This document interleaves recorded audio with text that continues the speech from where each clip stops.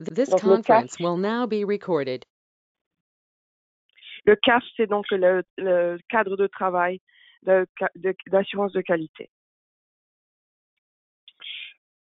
So I'll start going through the slides, and the first few of them are about the quality assurance framework that you probably saw yesterday, but then I will get into performance monitoring. Please don't hesitate to ask questions. Probably it makes sense after our wonderful translator translates that if you do have questions, I will pause then, so please don't hesitate to ask them. Donc maintenant, nous allons parler plus en détail du cadre de travail d'assurance de qualité et en particulier du suivi de performance. Si vous avez des questions, il me semble que ce sera peut-être plus évident de les poser après la présentation, mais n'hésitez pas de les signifier à l'interprète, à Nathalie, et je m'arrêterai, je ferai une pause et pour poser votre question. So this was probably reviewed yesterday, but the real purpose of developing a framework to look at quality is to help ensure that the systems that are deployed in a mini grid or a microgrid space reflect the needs of the community that they are serving, but also allow for a standard practice that everybody within a country or a region can follow. Donc, ça a été peut-être déjà revu hier, mais l'objectif d'un CAF, c'est pour le développement de systèmes de mini-réseaux, pour que ce système reflète les besoins de la communauté qu'il dessert, mais également pour établir des pratiques standards pour tous les gens qui se trouvent dans un pays ou dans une région, pour qu'ils les suivent.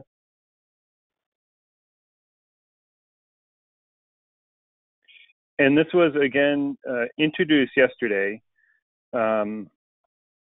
but the success of mini-grid power systems really follow, in our view, the same model that utilities use to be able to ensure that a customer receives a value, a service that they're willing to pay for, and then the power system provider can get funding from investors to put the system in place.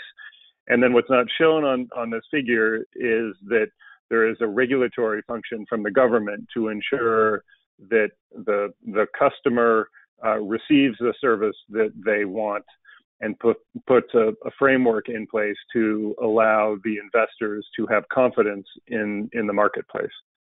The critical thing for all of these is that you need good information so that people trust what is going on within each of these interactions.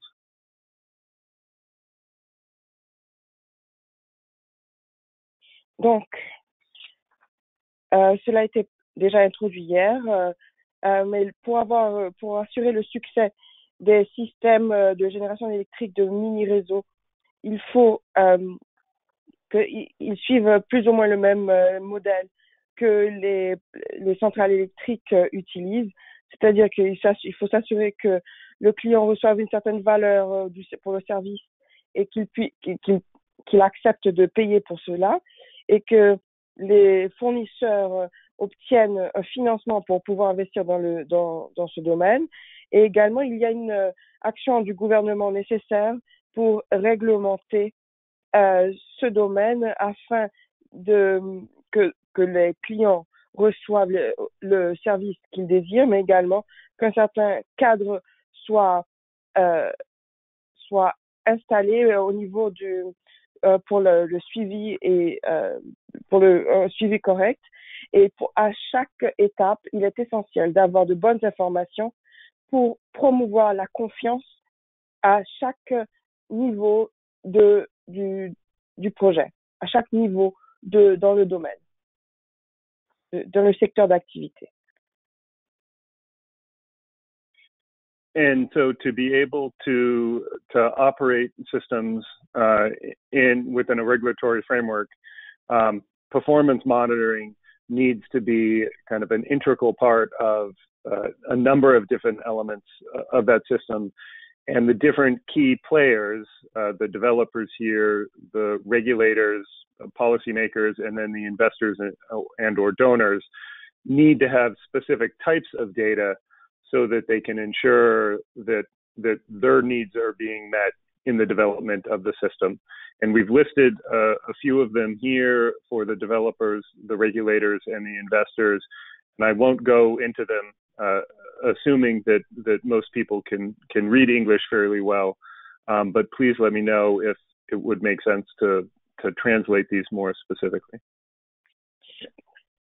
Donc, il est important de pouvoir faire fonctionner un système dans le cadre d'un certain cadre de travail de référence et de suivre la performance ce suivi fait partie intrinsèque du bon fonctionnement du système. Et comme vous pouvez voir, les différents protagonistes tels que les développeurs, les régulateurs et les législateurs, les investisseurs et les donneurs ont tous besoin d'un certain type d'informations. Et il faut s'assurer que leurs besoins soient satisfaits. Et ici, vous voyez donc ce dont ils ont besoin. Et je ne vais pas relire la diapositive ou la traduire, mais j'imagine que tout le monde peut lire en anglais, mais si ce n'est pas le cas, veuillez le dire et on effectuera la traduction de cette diapositive.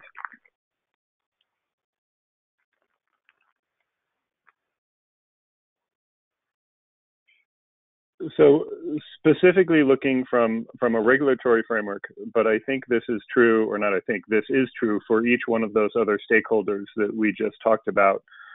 The key of a performance monitoring process is to basically consider this kind of implementation circle that we have, where we define the goals, define a process through which we can collect data to understand whether those goals are being met. We collect data to be able to determine whether those goals are being met, analyze them, distribute the information, evaluate, and then implement any change in the process that either answers the questions of our goals or refines the process through which we need to collect data to be able to define our goals. So I think one of the key issues, and at the end of the presentation, I think we can have a conversation about ensuring that the goals the Energy Cell has in regards to the deployment of systems for energy are being met through the data that is being that was identified within the RFP to collect, but then whether there are kind of additional processes or additional analyses that need to happen to be able to meet the goals that the Energy Cell or more widely the Government of Haiti has in implementing these rural electrification projects. Donc, dans le cadre de la politique, du cadre de travail réglementaire, cela vaut pour toutes les parties prenantes et les éléments clés du processus de surveillance et d'évaluation sont inscrits ici dans un cercle de mise en place de la performance. Donc, d'abord, on commence par définir les objectifs, on définit le processus, ensuite les données à collecter pour pouvoir savoir si les objectifs sont satisfaits. Ensuite, on analyse ces données, on partage les informations et on les distribue et on évalue si ces objectifs sont satisfaits. Ensuite, on passe à la mise en œuvre. Et ensuite, on retourne donc à la définition du processus. Il s'agit soit de modifier les objectifs ou bien de raffiner les processus. Donc, cela doit être déjà identifié dans les RFP et ou bien dans le RFP, on doit pouvoir aussi signifier s'il y a d'autres données additionnelles à collecter, que ce soit par le gouvernement ou bien par le Energy Cell pour pouvoir réaliser les objectifs. And so, for example, if our goal from a regulatory standpoint is to ensure proper power quality or power safety, then there is specific data that we want to be able to collect in regards to power quality, power reliability, safety, and SAIDI as examples. And we need to be able to define those and inform people how to collect it. We have to put in place the processes to be able to collect that data. We have to analyze that data to see whether either we being the regulator or the developer needs to analyze that data to determine whether they're meeting a set requirement. That information needs to be shared with appropriate parties, whether that be the regulator or the developer or the consumer or the ministry. Someone has to evaluate whether that the data that they have collected, whether that is appropriate, whether it is independent, and then an action needs to happen to be able to change that. So if the power quality is poor, then a report needs to be written, and the developer needs to improve the power quality of their system. Or you determine that the standards that have been set for power quality are too high or too low, in which case you may need to reevaluate the goals that you have. So that is an example for if your goal is high power quality. If your goal is number of consumers that are being electrified, there is a different set of data and a different process that the same process, but different information and different things you would want to do if your goal is expanded electrification.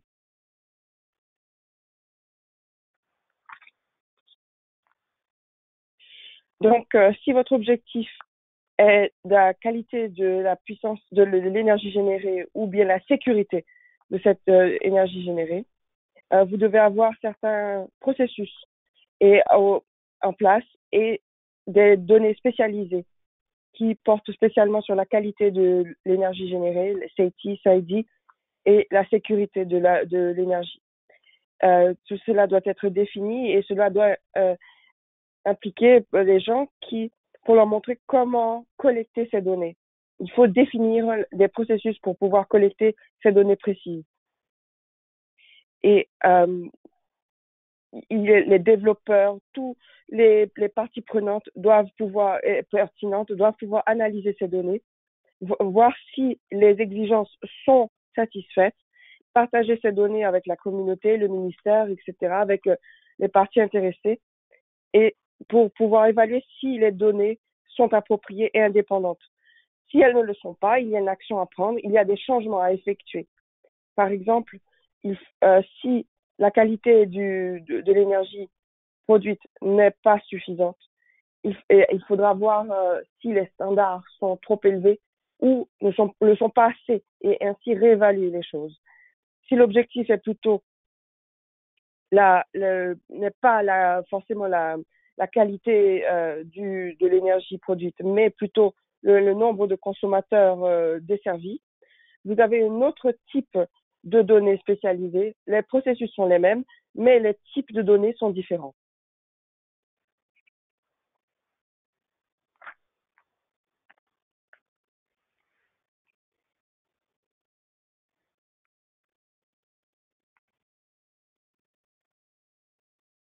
Hello? Can you hear me? Sorry. Yep. Sorry. On the next two slides, I provide kind of short definitions for each one of these blocks. And I won't go through them now, but they basically describe that process. One final point, though, and going back to this main slide, it's important to note that a lot of work is required from for this process to work. and that is something certainly that the Energy Cell needs to considering. Within the RFP, it defines those top two boxes, the kind of the define the goals and the define a process. And it has identified the types of data to collect. I think there is certainly a good discussion that needs to be had, and I introduce it a little bit later, whether the data that is specified within the RFP really gets at the questions that the Energy Cell has or the Government of Haiti has in regards to electrification. And then once even you agree to that, then there is this whole element of how is the Energy Cell going to collect the data, analyze the data that is being collected, provide information on on what they find, evaluate, and implement change. And that is a very large amount of work that needs to be considered now as you're starting to look at implementing these systems, because unless you have thought about those additional steps, when you get the first report from the microgrid developer that tells you all of this information, you don't know how to use it, you don't know what you're supposed to do with it, and you do not have the ability at that point really to kind of go through this process. Or well, you do, but you're late in doing that. And so certainly in the very near term, it probably makes sense to spend a bit of time thinking about this performance monitoring question, to ensure that the questions that the different stakeholders have, whether that be USAID, the World Bank, the Energy Cell, the Government of Haiti, have to make sure that as part of this process, we are collecting the data that you need to be able to answer the questions that you have.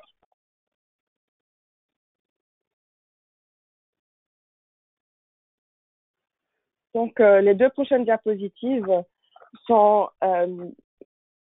de définition abrégée. Un point final, cependant. Il est important de noter que beaucoup de travail est nécessaire afin de pouvoir vraiment gérer le processus de travail. Beaucoup de travail. Energy Cell doit pouvoir comprendre les données qui lui sont envoyées. Au sein du RFP, donc les deux points sont couverts, donc la définition des objectifs et les processus à mettre en œuvre. Mais il faut également identifier les données à collecter.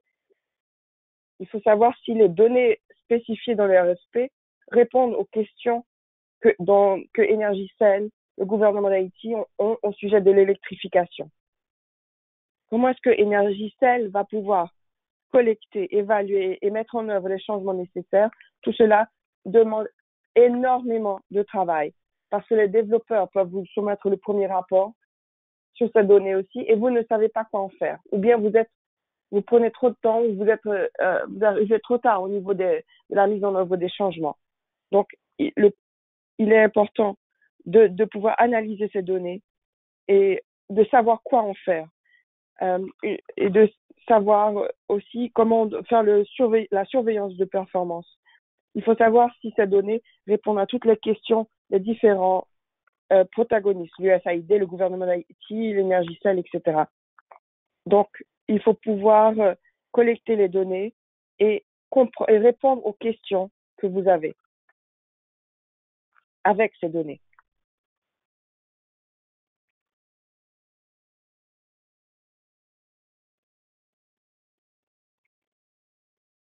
So I have given kind of three samples in the next three slides of the types of data that is useful to collect depending on what your level of interest is or what your goal is. And so the first one is on, if you are a regulator, what type of data you may want to collect as part of any development process and going forwards. A lot of these things are included in the RFP, and I have a slide a little bit later that kind of highlights some of the things that are in the RFP.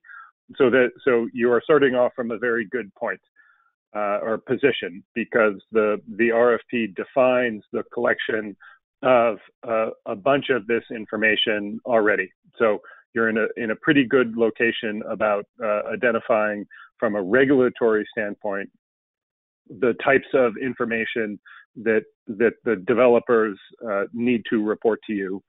Some of this is fairly standard. It is site information about the company, the site and system documentation. All of those things would be things that would be part of an initial application process and likely would not change over time, but may change. The company may change or things like that. But a lot of that is fairly static and doesn't change. And then you have some kind of consumer information, consumer and employee protection and safety. And so that's documenting incidences that might happen in the power system. You have an element of consumer information, how many people are receiving power, what is the connection rate within a community, and those things do change, but not very quickly. You have information on the system that is providing power, and that can be final system design, but also as the system grows and changes, how that changes over time. So more photovoltaics are installed or larger battery banks. And so keeping track of the size of the power system is, again, something that happens on a more regular basis. And then you have the reporting of how the system is operating, how many kilowatt hours it's producing, information of that nature, financial reporting, how much money is the company making, and that is usually used in the tariff calculation. And then you can also have community impact assessment. So what is the result of the power being provided? There has been a lot of work funded by Power Africa and USAID to look at developing a kind of a standard set of information in a standard format, primarily in the African context, and that is being done with a bunch of different parties. And so that is a good place to start, so that if people are collecting the same type of data in the same ways, in the same formats, then you can use common tools to be able to do the analysis of that. And this checklist is fairly standard for data collection on mini-grid power systems throughout Africa.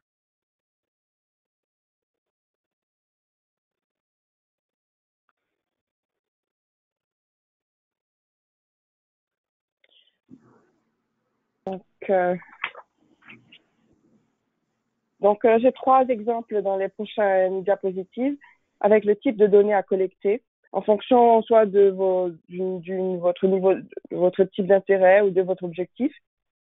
Si vous êtes législateur, vous aurez donc un aperçu du type de données à collecter. Il y a beaucoup de cela qui est déjà indiqué dans le RFP et j'ai des diapositives pour le montrer. Donc, vous êtes en bonne position. Beaucoup est déjà fait pour vous.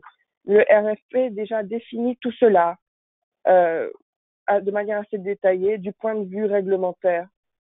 Et donc, ce que les développeurs doivent, quel type de données ils doivent vous rapporter. Tous les documents font partie du processus d'application initial.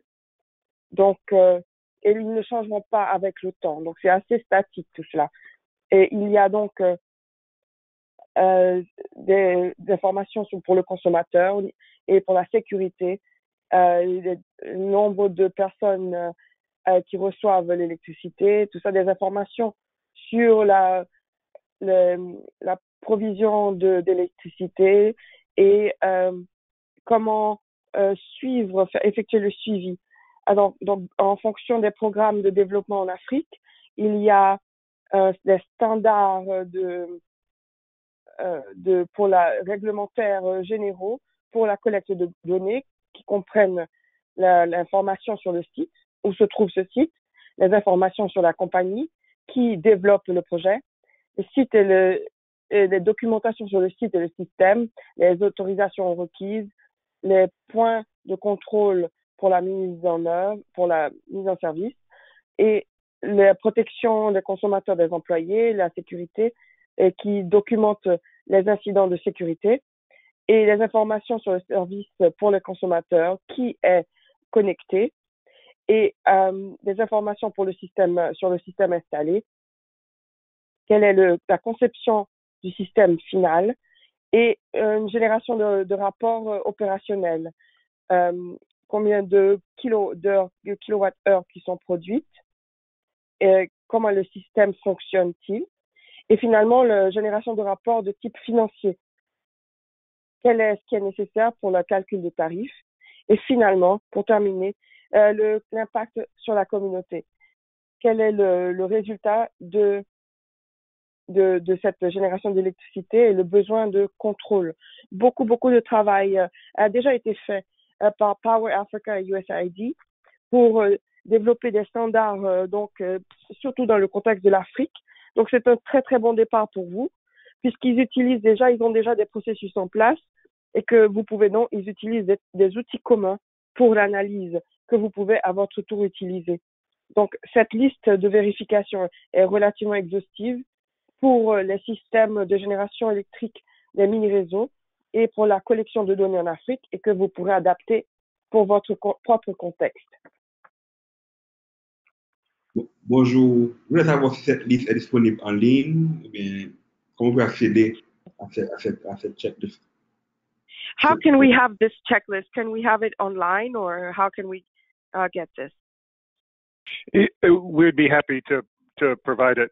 It is certainly, as I said, a lot of this information is already defined in the RFP, and I will point you to the place in the RFP. But the development of the work that's being done in Africa is ongoing. But we can certainly provide you the kind of current status of where that sits, and it's basically a spreadsheet that defines all of these parameters. Je serais très heureux de vous la communiquer, mais beaucoup d'informations sont déjà définies dans le RFP, et je vous montrerai exactement où ça se trouve. Mais ce développement, le travail est en cours en Afrique, et il s'agit d'une feuille de travail avec tous les différents paramètres.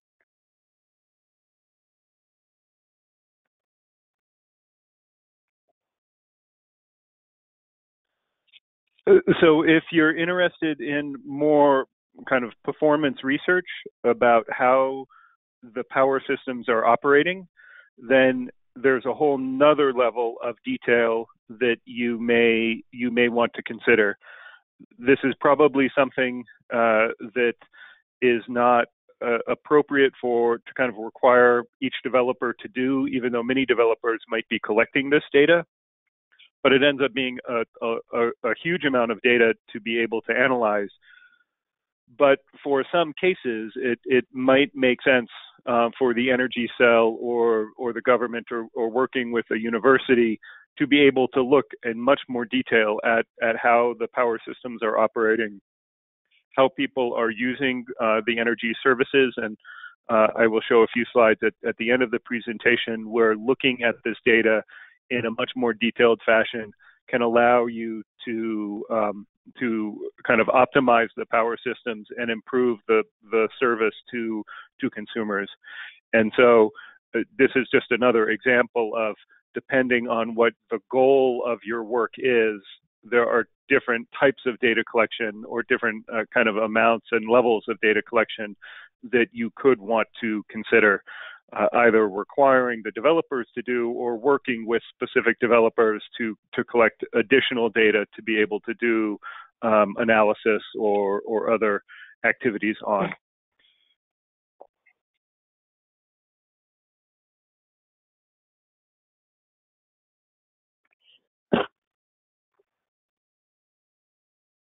Si vous êtes intéressé à la performance, la recherche sur la performance, comment les systèmes de génération d'électricité fonctionnent, et la quantité il y a un tout autre niveau de détail dont il faut tenir compte.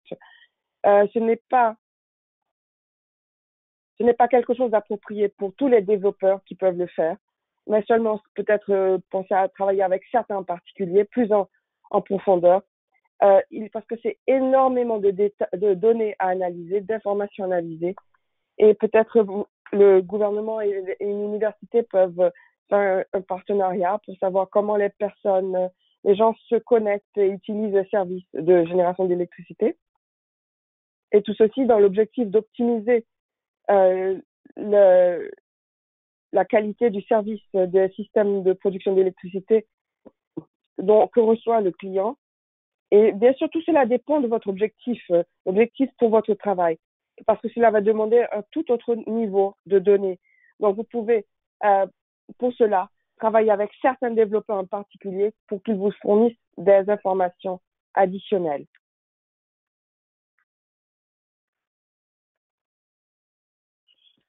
And so another example, if you are trying to understand the impact that rural electrification has on a community, then there is again another whole set and process for collecting data and information to be able to understand what those impacts are. Again, a lot of these are typically almost always beyond the scope of regular power system developers, certainly in looking at impact assessment, because it requires a great deal of additional skill, both from the kind of the development of the survey instruments, the way you implement those, whether you're doing kind of before and after assessments, whether you're looking at control sites, so you're looking at one community that has been electrified and one community that has not been electrified. So to be able to do really good impact assessments, it requires a great deal of skill and a great deal of additional data collection. And again, getting to this point about understanding what your goals are for understand, or what you would like to understand, or the goals of the program are very critical in understanding how to develop the types of survey instruments or the type of data monitoring that you're going to want to do. So as I put here at the bottom, if you're looking at want to look at the gender or human health impacts or community economic condition based on electrification, those are three very different questions and require three very different types of data collection processes to be able to answer with any accuracy whether you're actually having an impact. And so being very clear in the beginning about what your goals are and then what data you need to be able to collect to understand whether you're meeting your goals is something that you have to give a lot of thought to in the beginning, so that you don't waste a lot of time and energy collecting data that you can't actually use to justify the completion of your goals.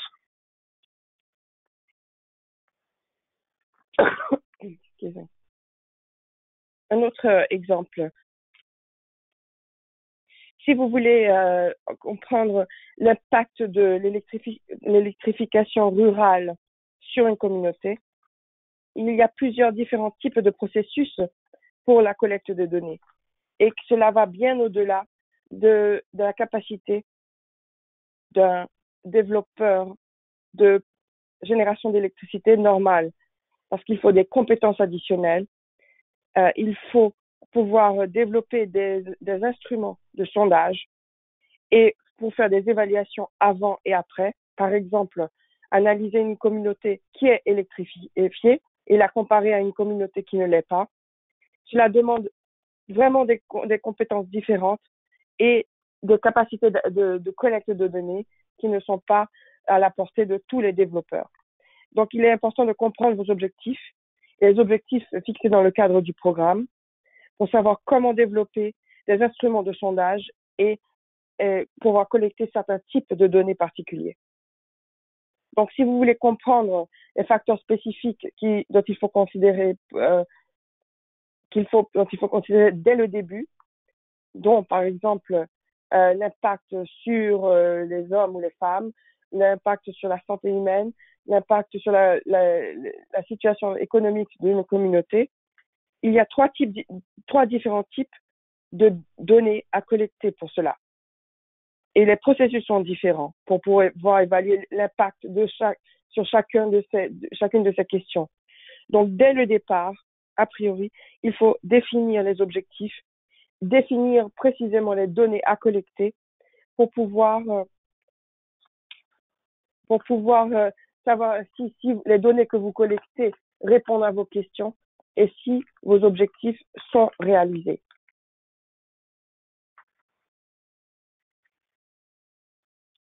And then as I talked about a little bit before, once you actually collect the data, you've identified which data you need to collect, and you have whoever is collecting it do that.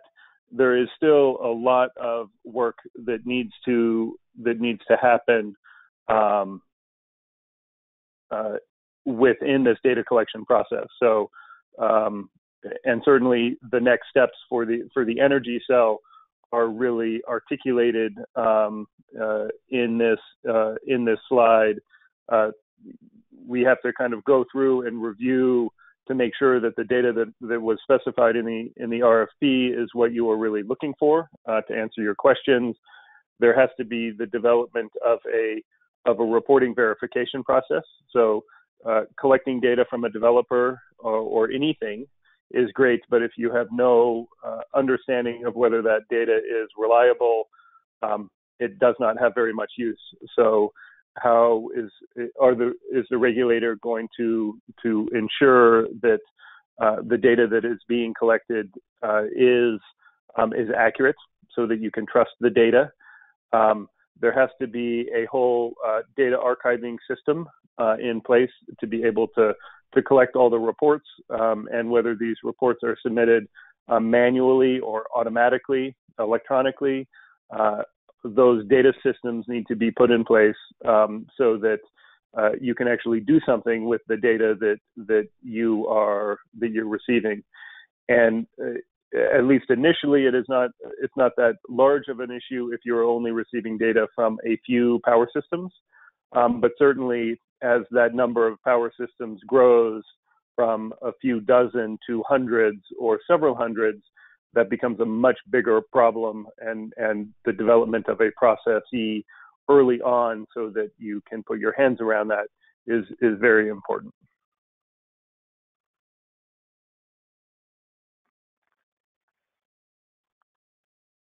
Une fois donc la collection effectuée, il faut savoir et que vous savez donc que les données, que vous avez collecté les données et qui va collecter ces données. Il y a encore beaucoup de travail à faire au niveau du processus de collecte de données. Les prochaines étapes sont ici sur cette diapositive. Donc, il s'agit d'examiner, de revoir les rapports qui sont exigés dans le RFP, de développer un processus de vérification des rapports pour savoir si les données sont fiables, si le législateur va s'assurer que les données sont précises et correctes. Et bien sûr, ensuite, il faut un système d'archivage des données pour les rapports. Il faut savoir si ces rapports seront effectués, la soumission de ces rapports sera effectuée manuellement ou électroniquement. Et ensuite, c'est important pour savoir ce que vous allez faire avec ces données. Ce n'est pas un gros problème si vous n'avez que quelques développeurs qui vous soumettent des rapports, mais si vous avez des centaines de mini-réseaux de développeurs qui vous envoient des rapports, cela devient rapidement un problème beaucoup plus important.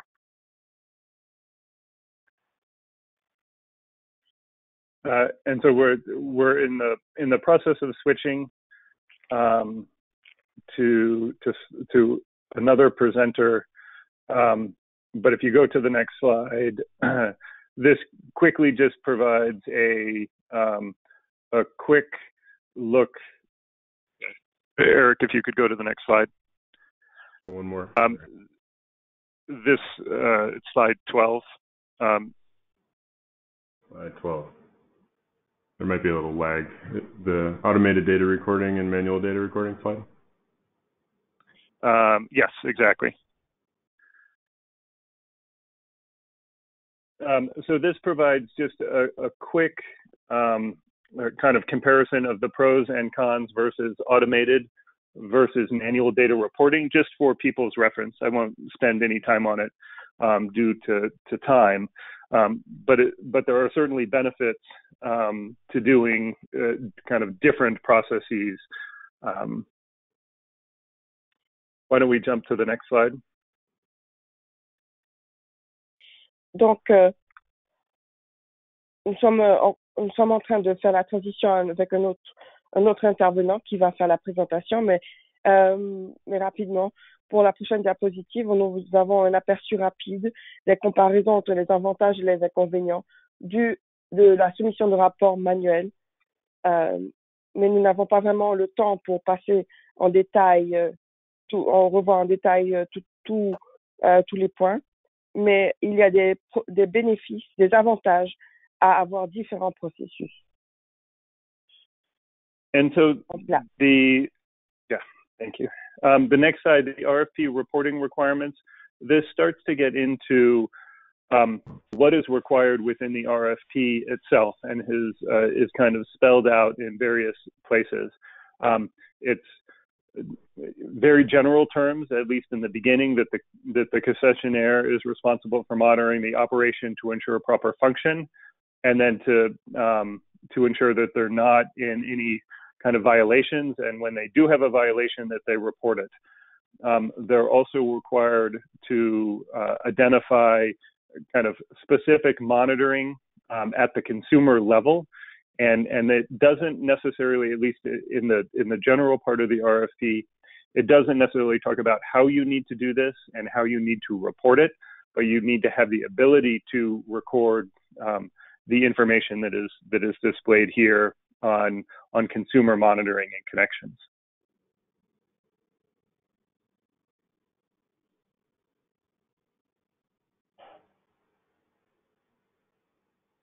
Could you put up the slide, please? It's not showing. Yes, perfect. No, went back. That's weird. Yeah, it shows fine over here. OK. Donc, la prochaine diapositive, ce sont les exigences en matière de génération de rapports dans le cadre de la RFP. Donc, ce sont des conditions d'ordre général. Le concessionnaire est chargé de la surveillance du fonctionnement afin de s'assurer du bon fonctionnement des travaux, de l'équipement et des services qui lui ont été concédés. Toute violation des lois et de la réglementation en vigueur et tout accident ou incident qui pourrait potentiellement affecter le bon fonctionnement des services accordés doit être immédiatement rapporté aux autorités concessionnaires.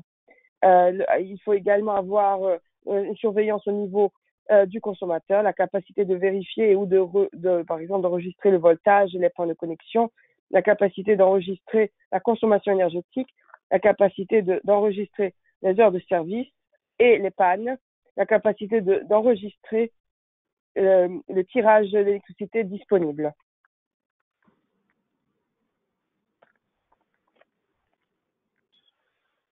So if we move to the next slide, it describes just quickly the different elements that are included within the RFP on data collection and reporting. And I have provided a quick summary here, but if you go to the very end of the RFP, there is a specific list of data that has to be reported, and that is primarily directed at technical and business performance. And then there are a couple of additional items that are included in various elements of the additional reporting requirements.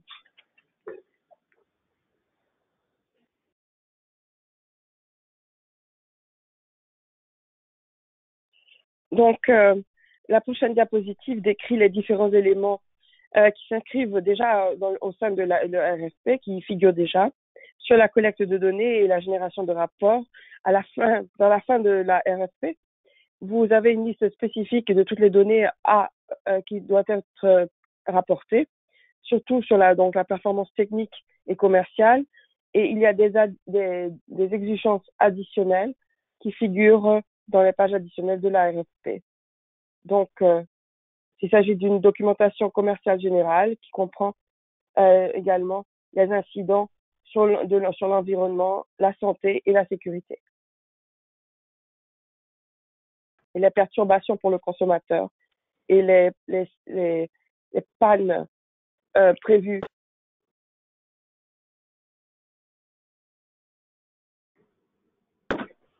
So the next few slides, sorry, are you done, Natalie? Yes, I am. Okay. So the next few slides, I won't go through very quickly, but it demonstrates a little bit of the data collection that you can do looking at loads. And so just for context, I provide different levels of service, and this is different than what is required in the RFP. This uses the levels of service that were defined in the quality assurance framework. But just to give you kind of a reference for the next slide that I will show, and so if we could jump to the next slide, slide 16.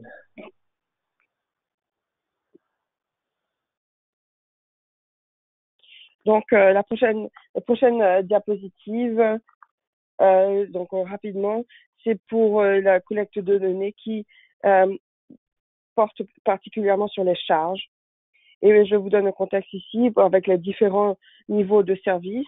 C'est différent par rapport à la RFP parce qu'il utilise les niveaux de service qui sont dans le CAF, le cadre de travail d'assurance qualité. Et pour cela, il y a une référence à la prochaine diapositive, la diapositive 16. And so this, on slide 16, what we are seeing here is data from smart meters, spark meters to be precise, that we analyzed for a number of power systems in Africa. And it shows energy consumption, power consumption, so the ability to consume energy at the different levels that were presented on the previous slide. And then power consumption, so the amount of energy that they consumed, and then the availability of that energy on numbers of hours per day. And so even though the RFP specifies that a tier 3 service level is required, so the ability to provide a tier 3 service, what this kind of data clearly shows is that that most consumers are not consuming a tier 3, which is equivalent tier to the level 3 service. And in fact, most consumers are consuming a whole lot less energy power than that, and that the availability of the energy is quite high. But this gives you an example of the type of data collection that one can do, the type of data collection and the type of analysis one can do to be able to define the types of requirements that are being specified for future development. Donc, les prochaines diapositives, rapidement. Donc, c'est pour la collecte de données, donc avec dans la RFP. Donc, on voit qu'il y a des services à 3 niveaux. Et ici, vous voyez donc les 3 niveaux avec la consommation d'énergie, la consommation de puissance énergétique, et c'est la capacité à utiliser cette consommation énergétique et la disponibilité de la puissance énergétique. Donc, vous voyez que la disponibilité est quand même relativement élevée. Cela signifie que la plupart, même si dans la l'AFP, il faut assurer un niveau de service, 3 niveaux de service, ces données vous montrent donc que la plupart des consommateurs ne consomment pas au niveau 3. Donc, il y a beaucoup d'énergie disponible. La plupart, c'est à un niveau inférieur. Donc, ce type, vous voyez ici, donc les données vous permettent d'avoir ce type d'analyse et vous permettent donc d'évaluer les types de services qu'il faut fournir.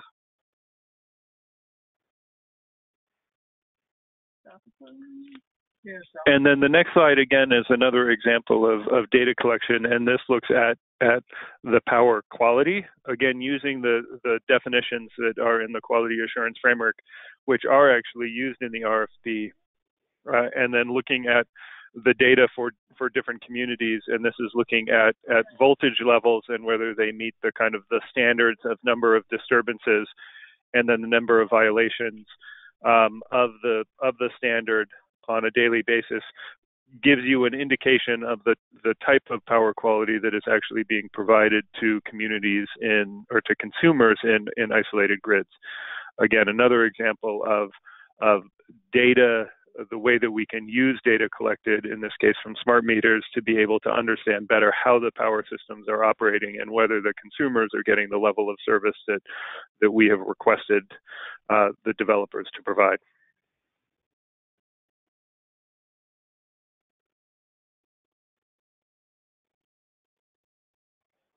Donc, ici, vous avez un autre exemple du niveau de service au niveau du voltage et l'importance des définitions.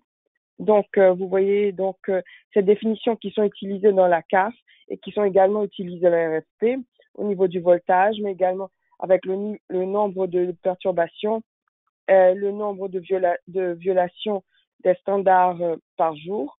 Et cela vous montre la qualité du service obtenu par les clients sur des systèmes de réseaux isolés. Et donc les compteurs intelligents permettent d'analyser ce genre de données, de les collecter et vous permettent de les analyser pour savoir si le consommateur obtient la qualité promise et le service pour lequel il a payé.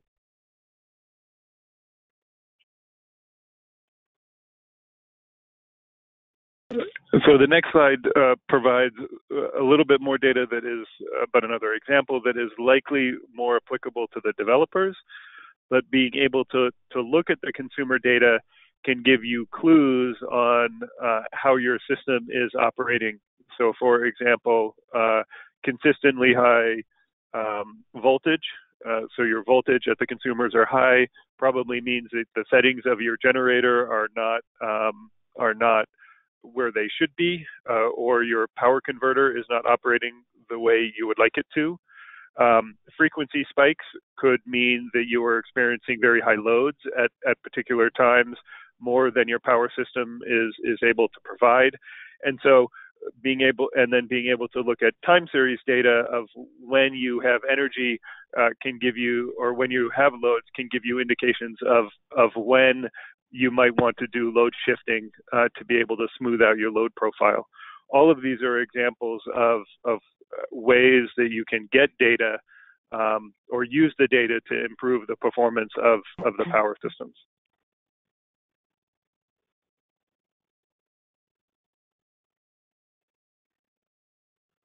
En fait, c'est encore un exemple de l'application des données fournies par les développeurs.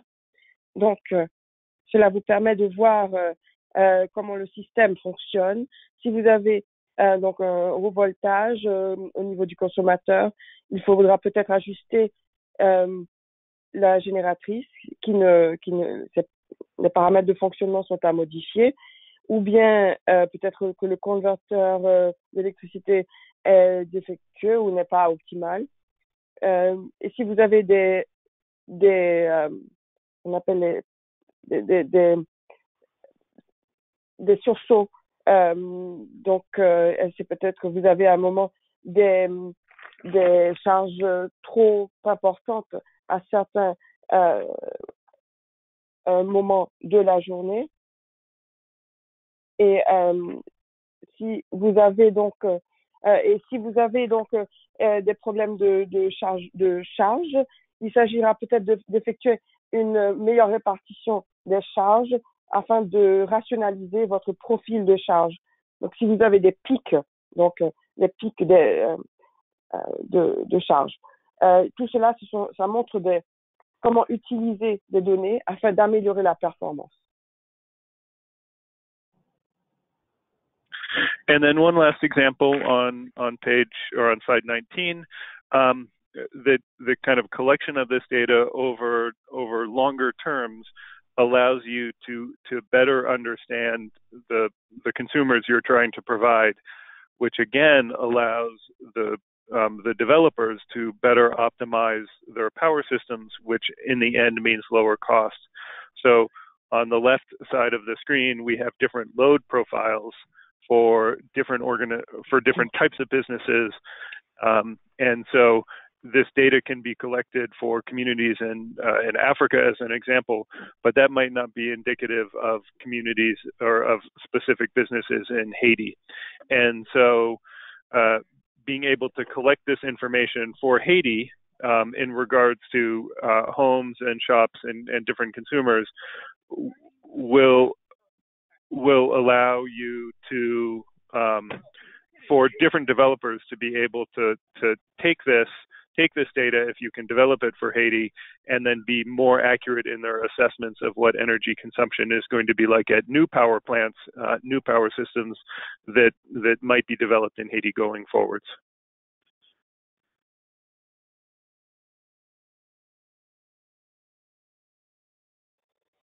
Donc, sur diapositive 19, voici encore un autre exemple pour la collecte de données dans le temps. Cela vous permet de mieux comprendre les consommateurs et cela permet également aux développeurs d'optimiser leur système de production d'électricité et que cela engendrera une baisse des coûts en général. Donc, vous avez ici différents profils de charges et la collecte de données provient d'Afrique et cela peut ne pas être approprié pour des entreprises spécifiques en Haïti, mais cette collecte de données en Haïti pour des foyers, des magasins, des boutiques et des entreprises peut servir, si vous utilisez ces données, à améliorer l'efficacité du système. Et surtout, par exemple, lors de la construction de nouvelles centrales électriques.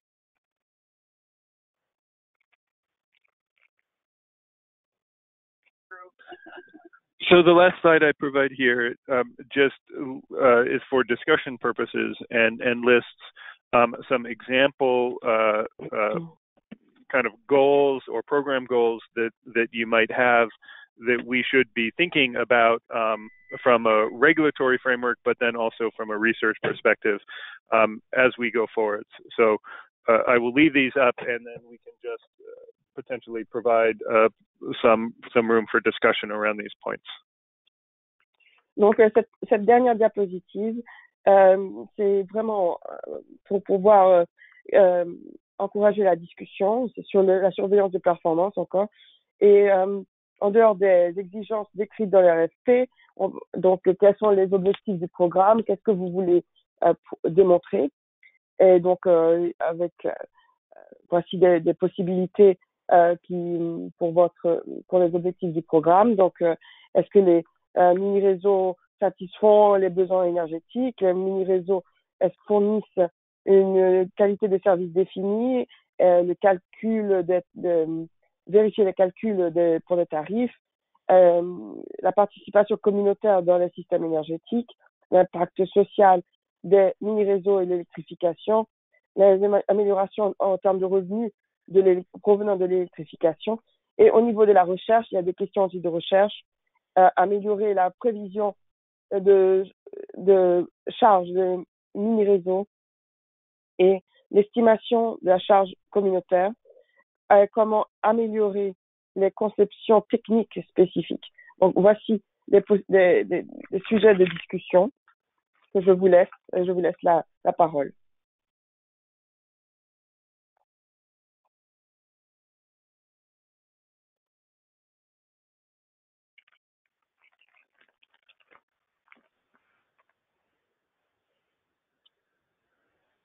Any additional kind of questions, or is it worth talking through some of these discussion points? Est-ce que vous avez des questions ou des commentaires additionnels après avoir passé en revue les différents points sur cette diapositive?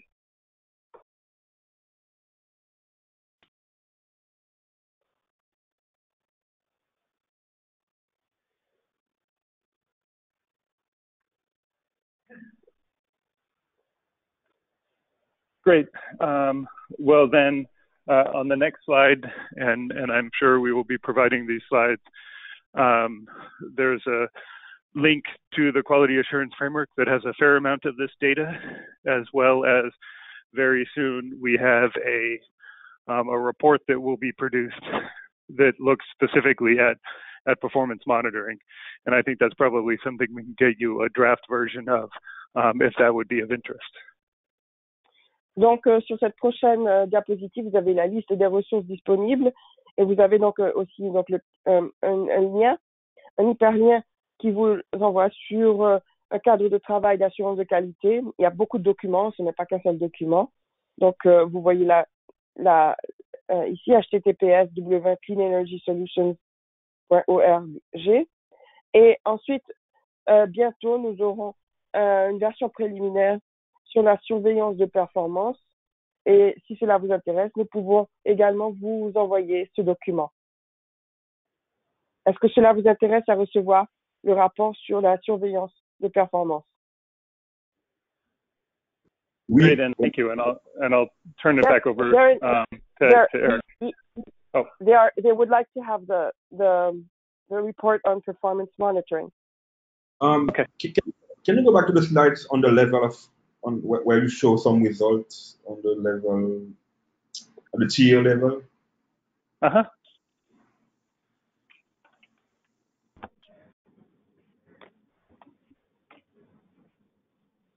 Yeah, I switched to the one of consumption versus availability, if that's the one that you were hoping for.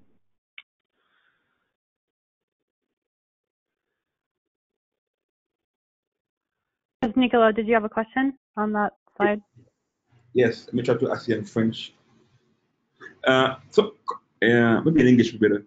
I'm trying to understand how you compare the data you collected to the tier level exactly, so you can have those percentages. Right, and so this is based on collection of data from Spark meters. So these are at consumers, and looking at the level of actual consumption for specific consumers. So even if they were given the ability to get higher tiers of service, most of them did not actually use that higher level of service. And so this is very useful in both the kind of the financial calculations that a developer would have, but then also how you specify the size of your power system. And currently we see that most developers oversize their power system because they expect higher consumption than they actually receive. Yeah, well, this is important for AFP design because you're putting requirements on the AFP. Yep. Yeah, no, very clearly. But I'm not understanding. Do you think it's capacity to pay that leading to those consumption, or what can?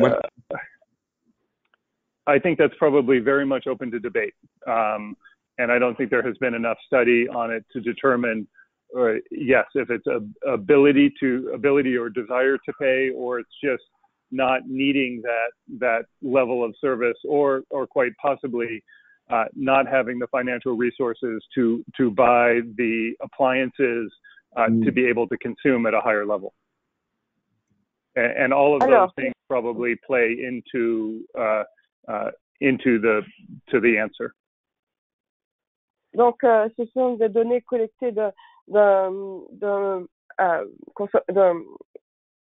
appareil intelligent, donc avec les différents niveaux de consommation, et cela vous montre la consommation réelle par consommateur, et cela vous montre que même si ils ont la possibilité de consommer à un niveau supérieur, ils n'utilisent pas cette capacité. Alors, c'est important, c'est utile pour les calculs financiers des développeurs et pour ajuster les dimensions du système de production électrique. Souvent, les développeurs misent sur des dimensions trop importantes du système de production électrique et ils ne peuvent pas, et cette capacité, c'est une surcapacité. Donc, cette habilité à consommer, même si elle n'est pas utilisée, elle peut avoir plusieurs raisons. Soit le consommateur ne veut pas ou ne peut pas payer davantage pour pouvoir accéder à ce niveau de consommation supérieure, ou il n'a pas les moyens, par exemple, d'acheter les appareils électriques pour pouvoir consommer à ce niveau supérieur.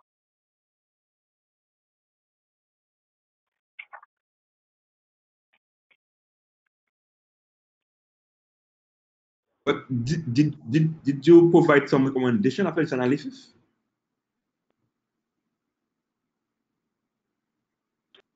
Sorry, what was that question? Did you provide some recommendation after this analysis? There are recommendations. This is out of the performance monitoring report that I mentioned. Okay. And so we do have some recommendations, but a lot of this is very site specific, and that's why site but location specific. So most of this data is from Africa, and so it will be very questionable about how applicable it will be in Haiti. It could very well be applicable, but I don't think we can make that assumption right now. There are some data collection in Haiti that it might be interesting to do some specific analysis around. I know SparkMeter has a number of at least one installation in Haiti. You probably know better than I. So there might be actual data that could be available to look at some of these questions in Haiti. Yeah, definitely. Thank you. Donc, ces données sont très spécifiques pour un site particulier et pour un endroit particulier. Et la plupart des données proviennent d'Afrique. Et pour le moment, nous ne pouvons pas dire que ces données sont applicables telles quelles à Haïti. Il s'agirait de SparkMeter a déjà quelques données. Peut-être qu'il serait utile d'utiliser ces données pour pouvoir voir si c'est applicable à Haïti. Donc, nous ne pouvons pas faire de recommandations générales pour le moment. So I am sorry, but I have to hop off. But Eric will remain on the line to kind of finish up any other documentation. So we will provide you the performance monitoring report, and then we can also provide you the spreadsheet of kind of African data collection that is being developed by Power Africa to look at regulatory reporting. Donc, je suis désolée, je dois partir, mais Eric va reprendre la présentation. Donc, je peux vous procurer le rapport sur la surveillance de performance et également les données, la feuille de travail collectée par Power Africa sur la réglementation, le cadre de réglementation. And thank you very much for your attention. Et merci d'avoir participé à cette présentation. Merci de votre attention. Great. Thank you so much, Ian. This is Sadie Cox from NREL, and I'll actually be facilitating from here. So, as mentioned, we'll pass along the report and the spreadsheet. We can also, Nicola, work with you to get in touch with EarthSpark on some of that data that could shed a bit more light on this question of kind of the demand assessment versus actual use in Haiti based on the two mini-grids that have been deployed by EarthSpark. So that could be another area to work together. So now, if there aren't any other questions on Ian's presentation, we were going to transition into the session on productive use for mini-grids. And that session will be led by Sam Booth, who I believe is on the line now. We could pause here and take like a 10-minute break if you all would like to, or we could just start with a productive use session now. So it would be good to hear from you all. I would really appreciate the 10-minute break. Okay, sure. Yeah, we can definitely do that. Donc, okay, so I think. Yeah, go ahead. Donc, on va faire maintenant la présentation sur l'usage réel comme je vous ai dit, donc vous pouvez déjà avoir des informations par rapport sur l'usage réel, par rapport aux 2 mini-réseaux que EarthSpark a déjà déployés en Haïti. Et si vous n'avez pas d'autres questions sur la présentation de Ian, nous allons passer à la session sur l'usage productif. Et Sam Booth va faire cette présentation. Nous pouvons faire une présentation de 10 minutes, et on va faire une pause de 10 minutes et recommencer donc dans 10 minutes. Okay, great. Thank you. So we'll just we'll take a quick 10-minute break here, and then we'll all reconvene. Donc, on fait une pause de 10 minutes et nous recommencerons dans 10 minutes.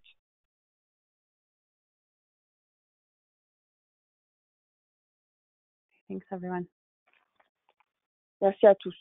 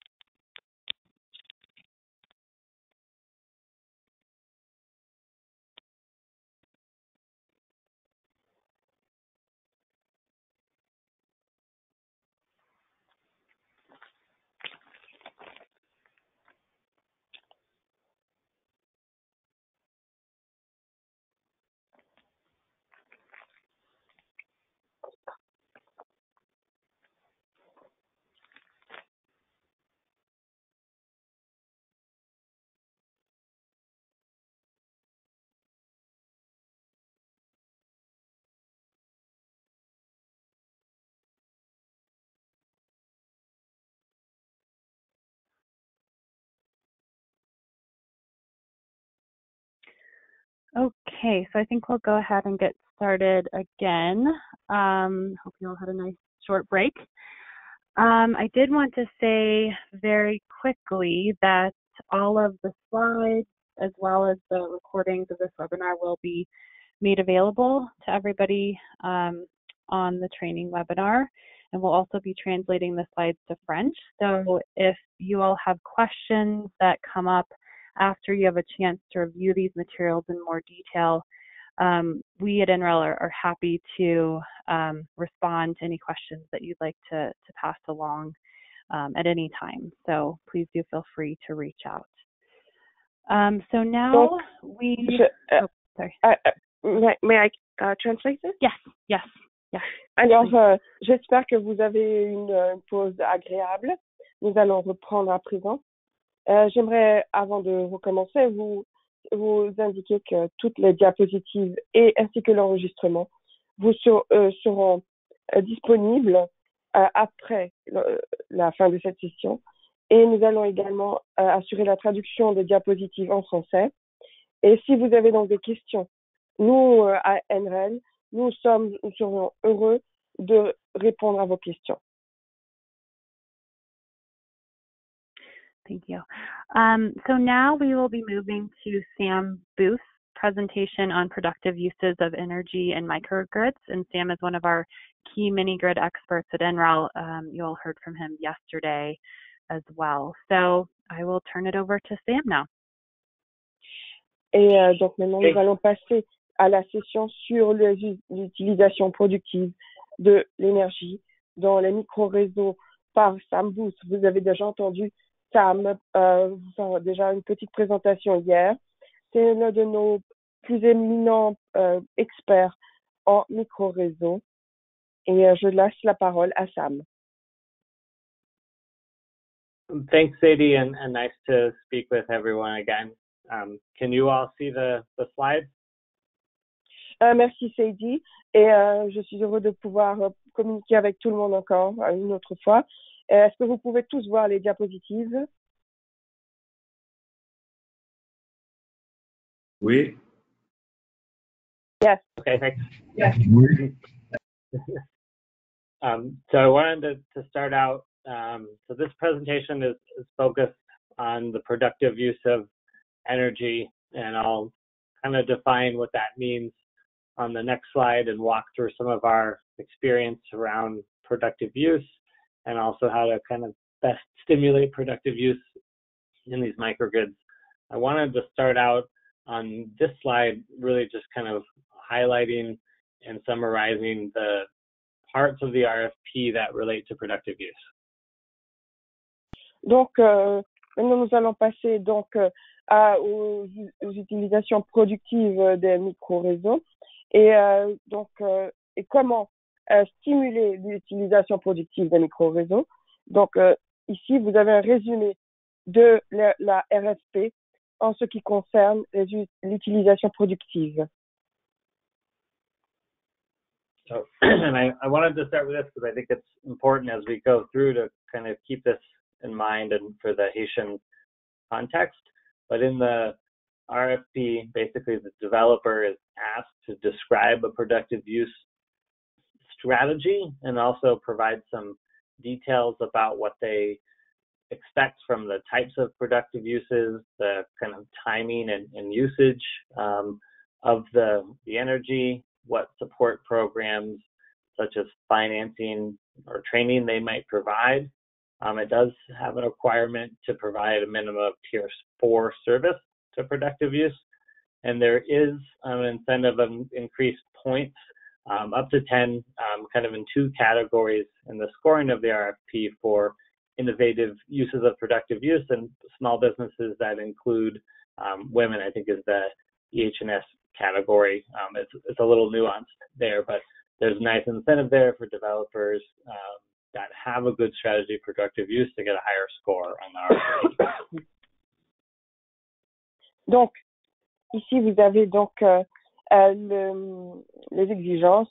Par exemple, le développeur doit décrire une stratégie d'utilisation productive en application pour l'application, y compris les types d'usage productif, d'utilisation productive, les modèles d'utilisation et des programmes de soutien aux développeurs, le financement, la formation, etc. Également, les utilisations productives doivent avoir un niveau de service de niveau 4 minimum et avec un score qui augmente de 5 points sur un total de 10 points pour les additions innovantes d'utilisation productive et également la connexion aux subventions et savoir si l'équipement est qualifié pour les subventionnements d'utilisation productive, etc. And there's also quite generous incentives in the RFP in terms of connection subsidies. So that's the $2,000 per kilowatt for productive use, as well as equipment can be eligible for a subsidy if it's installed within a year of commissioning, and the types of productive use that would be eligible in the RFP are pretty broad in terms of commercial freezers, water pumping, agricultural processing, and milling. So I think that's quite a good incentive there, and I hope that the developers take advantage of that incentive, and it might be worth kind of continuing to educate them about this incentive and continuing to hope and promote that they adopt productive use in the systems they're building. Donc, comme cela a été dit déjà, il y a des subventions relativement généreuses pour les connexions de $2,000 par kilowatt pour les activités agricoles, commerciales et industrielles. Et également, donc, l'équipement qui est qualifié pour l'utilisation productive, pour les subventions, si c'est installé dans l'année qui suit la mise en service. Les exemples de l'équipement d'utilisation productive comprend les freezers commerciaux ou la réfrigération, les pompes à eau et les moulins agricoles ou pour le traitement. Et nous espérons donc que les développeurs tireront profit de ces subventions pour pouvoir développer les utilisations productives. The next slide gets into a little bit of the definitions of productive use. So narrowly defined, it's really focused on income generating activities that either increase productivity or enhance opportunity through the consumption of electricity. A little more broadly defined, it kind of includes all socioeconomic improvement uses of electricity. So that could be education, healthcare, kind of general welfare, things that may not necessarily increase income, but certainly increase quality of life. Generally, I think most of our work and most of the work to date on productive use, and I think what the RFP is focused on is the more narrow definition. So that's what we'll talk about mostly in this slide, but I wanted to show that some people define it a little more broadly. And I just wanted to provide in the pictures there is one of my favorite examples I've ever seen of productive use. But this is from Indonesia, about 8 hours down a dirt road. There was a gentleman that basically started a machine shop making and selling hydro turbines. So he made these turbines with local electricity, sold them locally, and then folks were able to produce clean electricity with them, then also bring them back to him for repair and O&M. So I always just like to show, at least one example there, and that was one of my favorite examples. En général, donc cette diapositive parle des définitions d'utilisation productive.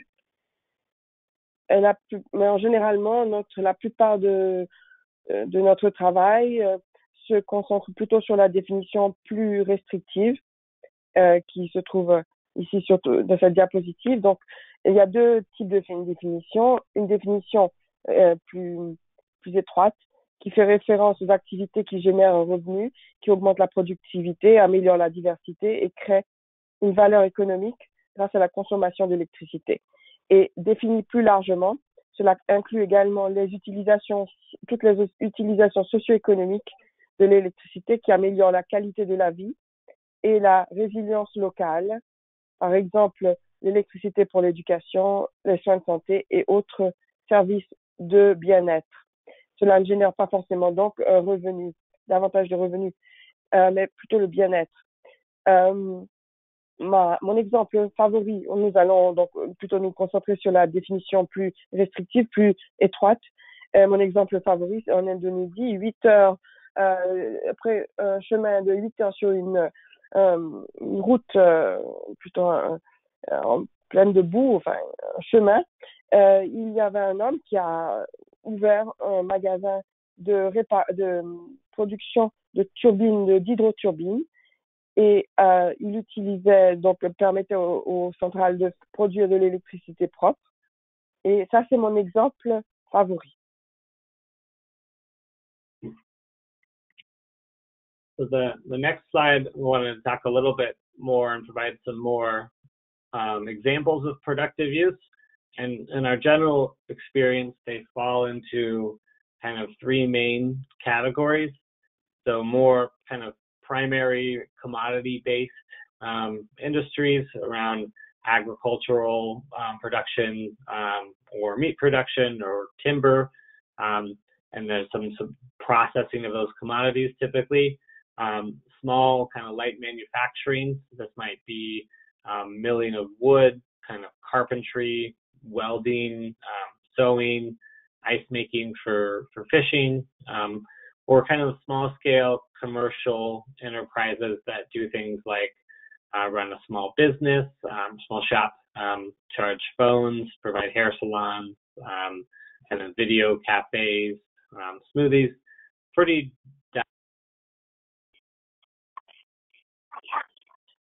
Donc, maintenant, on va passer aux différents types d'utilisation productive. En général, il y a trois catégories principales. D'abord, les secteurs d'activité dits primaires. Alors, c'est pour surtout les marchandises de base, dans l'agriculture, la pêche, la viande, le bétail et le lait, et également pour l'industrie du bois. La deuxième catégorie, c'est le traitement de ces marchandises de base, une manufacture légère, par exemple les moulins pour les factories, les centres de production de meubles en bois, d'ouvrages en bois, le soudage, les tailleurs, et pour faire la glace, par exemple, pour la pêche. Et la troisième catégorie, ce sont les entreprises commerciales de petite taille et de détail, par exemple, les entreprises qui chargent le téléphone, les boutiquiers, les salons de beauté, les restaurants, les espaces de visionnement de vidéos de satellites, les cafés, ceux qui font du popcorn, et les petits freezers. I just wanted to say these pictures on the one on the top is a grain mill for basically separating rice from the rice husks. If you don't have a mill for this, you have to do this manually. Typically, this is from Indonesia, a job that women do that's quite time consuming. So this frees up a lot of time for women to do other activities. And the picture on the bottom there is a commercial operation selling ice to fishermen on Lake Victoria in Uganda. So if they buy ice, they can preserve their fish longer, and then they are able to get a higher price at the market for their fish.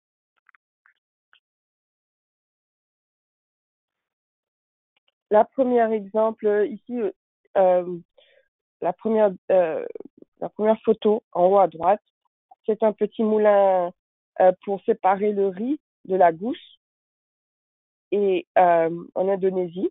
Et en général, c'est un travail fait par les femmes qui prend beaucoup de temps. Et cela les libère, ce petit appareil les libère et pour qu'elles puissent faire d'autres activités. Et en bas, ici, vous avez une entreprise commerciale de production de glace pour les poissonniers. Cela permet de garder leurs poissons plus longtemps et leur poisson est vendu pour plus cher sur le marché.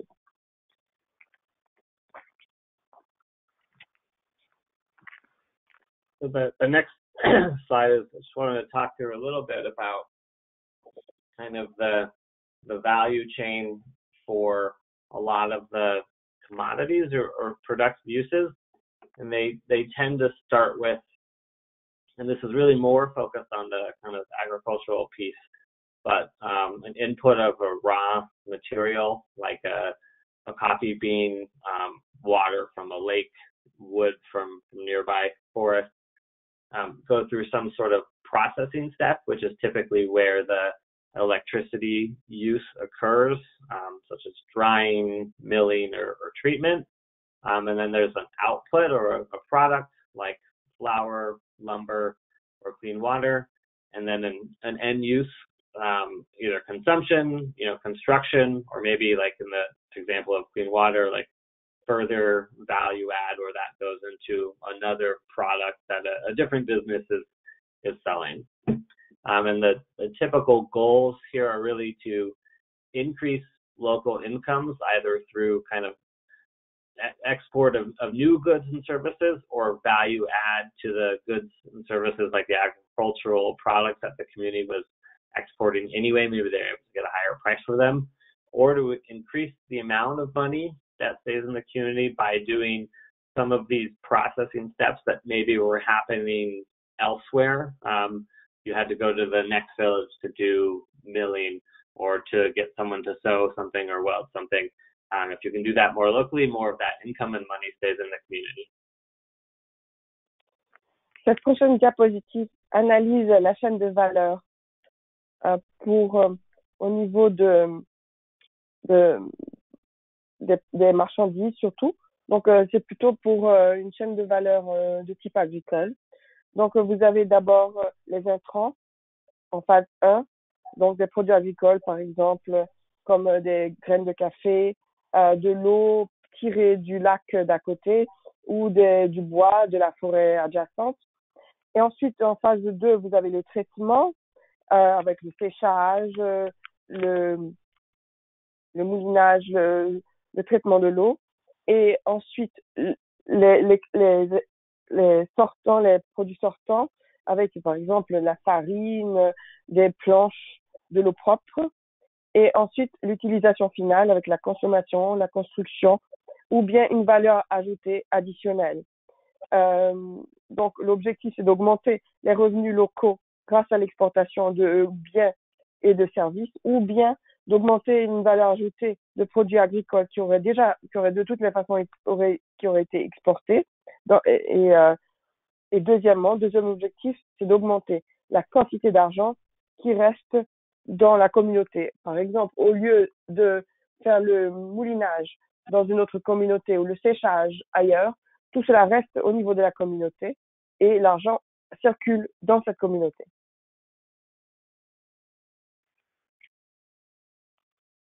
So this next slide shows a little bit more of our operational data from Africa. I just wanted to show kind of for a typical system what you might see in Africa. So the chart on the left shows basically a distribution of customers in the system. So, majority of the connections we see are home connections, with a, smaller, maybe somewhere like 10 to 25% of those being business connections. And we also see sort of a blurred line between many kind of small home businesses where someone runs like a small bakery or something like that out of their home, and then a small number of public connections as well. And then the chart on the right just shows the typical kinds of businesses we see in rural Africa. So lots of shops and restaurants, phone charging salons, things like that. And then just a few pictures showing what some of those uses look like, a bakery, welding, video cafe, and a juice bar. Donc, voici des données opérationnelles en provenance de l'Afrique. Dans le premier graphique, vous avez une distribution des clients dans un système typique. Donc, vous voyez que la vaste majorité des clients sont plutôt des foyers. Et ensuite, 10 à 25% sont des entreprises. Et le reste, il y a une zone un peu grise avec des entreprises qui sont situées dans les maisons, dans des foyers privés et petites entreprises. Et ensuite, finalement, des connexions publiques. Et sur le graphique de droite, vous voyez donc les connexions typiques. Donc en Afrique, alors d'abord ce sont les boutiques, les petits magasins, les restaurants, les bars, ensuite les stations, les entreprises de recharge de téléphone, etc.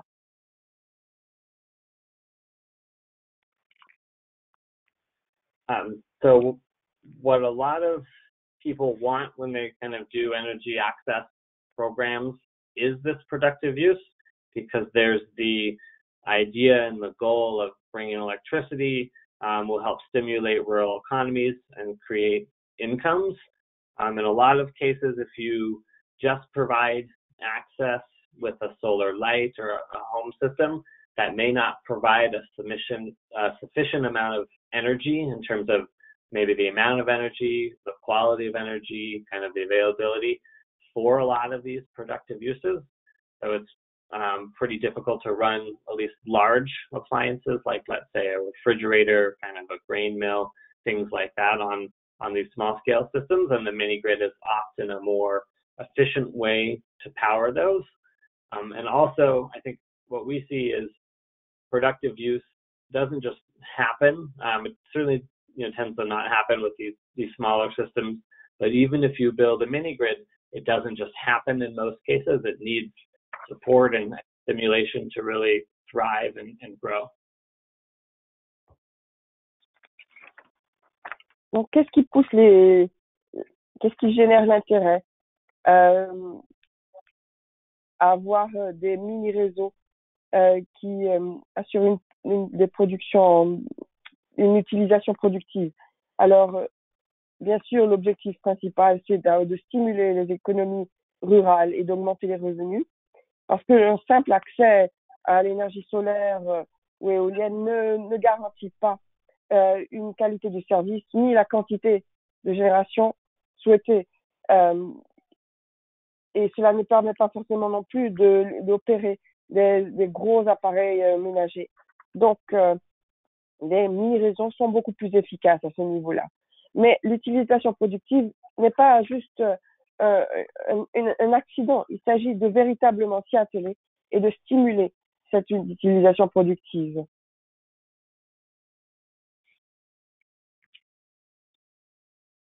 So a lot of the data I've been showing you is from either kind of Indonesia or more recently our Power Africa partnership. So I think this was sort of introduced previously. So I just want to show we've been working on this kind of variety of reports for Power Africa, really focused on helping grow the microgrid market, increasing the speed, scale, and investment in the market. And one of those reports, the one on the right, and you've seen a few links to it on the slides, is focused on productive use. So if you're interested in this topic, I encourage you to check out that report and follow up with me if you have other questions or have questions about how to help apply it in the Haitian context. And what we've been doing in Africa is providing technical assistance to developers, working with governments to help develop the enabling environment for microgrids, and publishing some of these reports. So we're excited to do some similar work in Haiti, particularly around, I think this meeting, there's a series of meetings yesterday and today are really focused on developing the enabling environment for microgrids in Haiti. And we have a lot of lessons from our work in Africa on multiple topics to share. Donc, vous voyez ici un exemple du travail que nous avons accompli avec le partenariat Power Africa. Si vous êtes intéressé à obtenir ce rapport, nous vous le communiquerons. Alors, nous nous concentrons spécifiquement pour aider les gouvernements africains à électrifier leur région avec l'utilisation de microgrilles. Et si vous voulez adapter les données que nous avons collectées pour l'Afrique Haïti, je serais heureux de vous aider à ce niveau-là.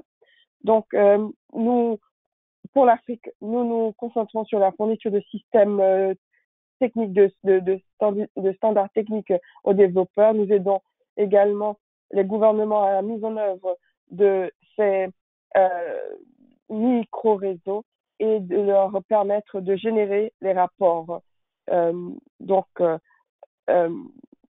Voilà, donc si vous êtes intéressé, faites-moi savoir. Nous vous donnerons les informations obtenues pour l'Afrique et essayer de les adapter à Haïti.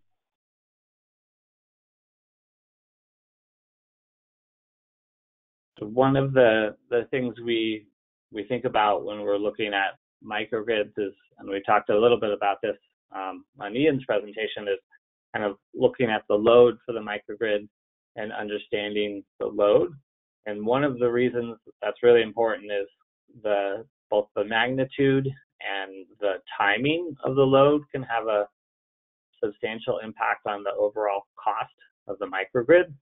So as you add productive use to the microgrid, which often happens during the day, you get more efficient, basically solar energy straight to load. So that's a cheaper amount of energy to supply, and you also get more use of energy, some daytime use of energy, in addition to the kind of nighttime use. So what this chart shows is essentially an average of 11 operating microgrids in Africa.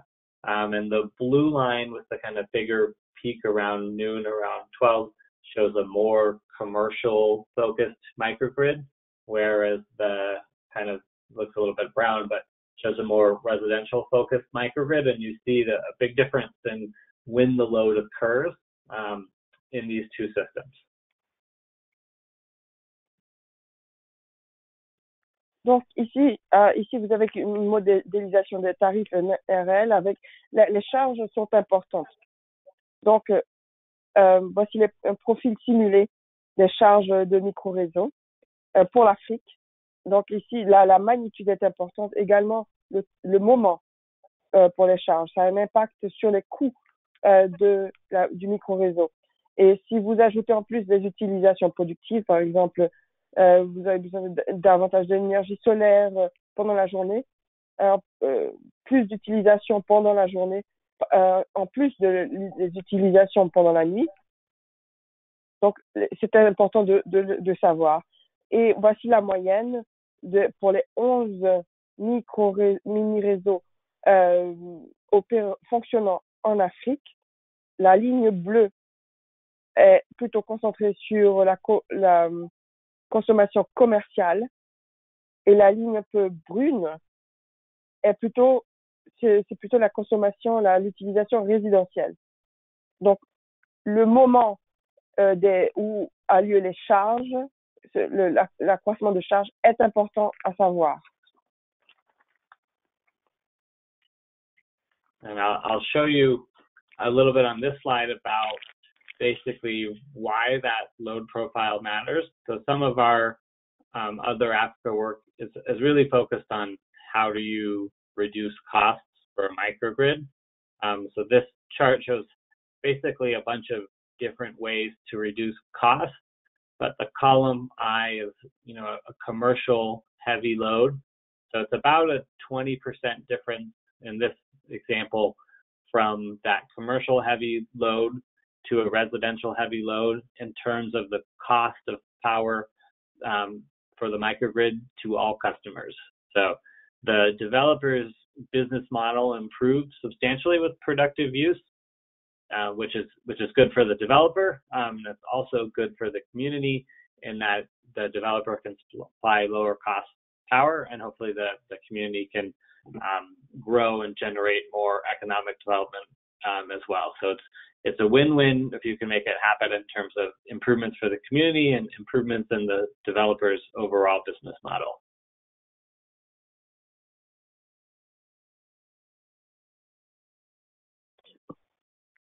Donc, il est important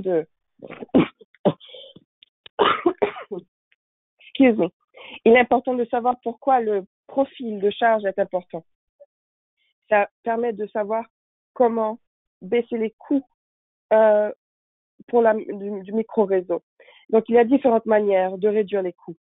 Il y a une différence de 20% par rapport à la charge lourde pour les commerciales lourdes et par rapport à aux charges commerciales résidentielles lourdes. Donc, cela est important au niveau du coût des micro-réseaux. Donc, si on sait, on peut moduler, si on peut déterminer le type de charge, mais également le temps, cela est important, c'est bon pour les développeurs, également pour la communauté. Cela permet de baisser le coût de la génération électrique. C'est bon pour la communauté et c'est du gagnant-gagnant.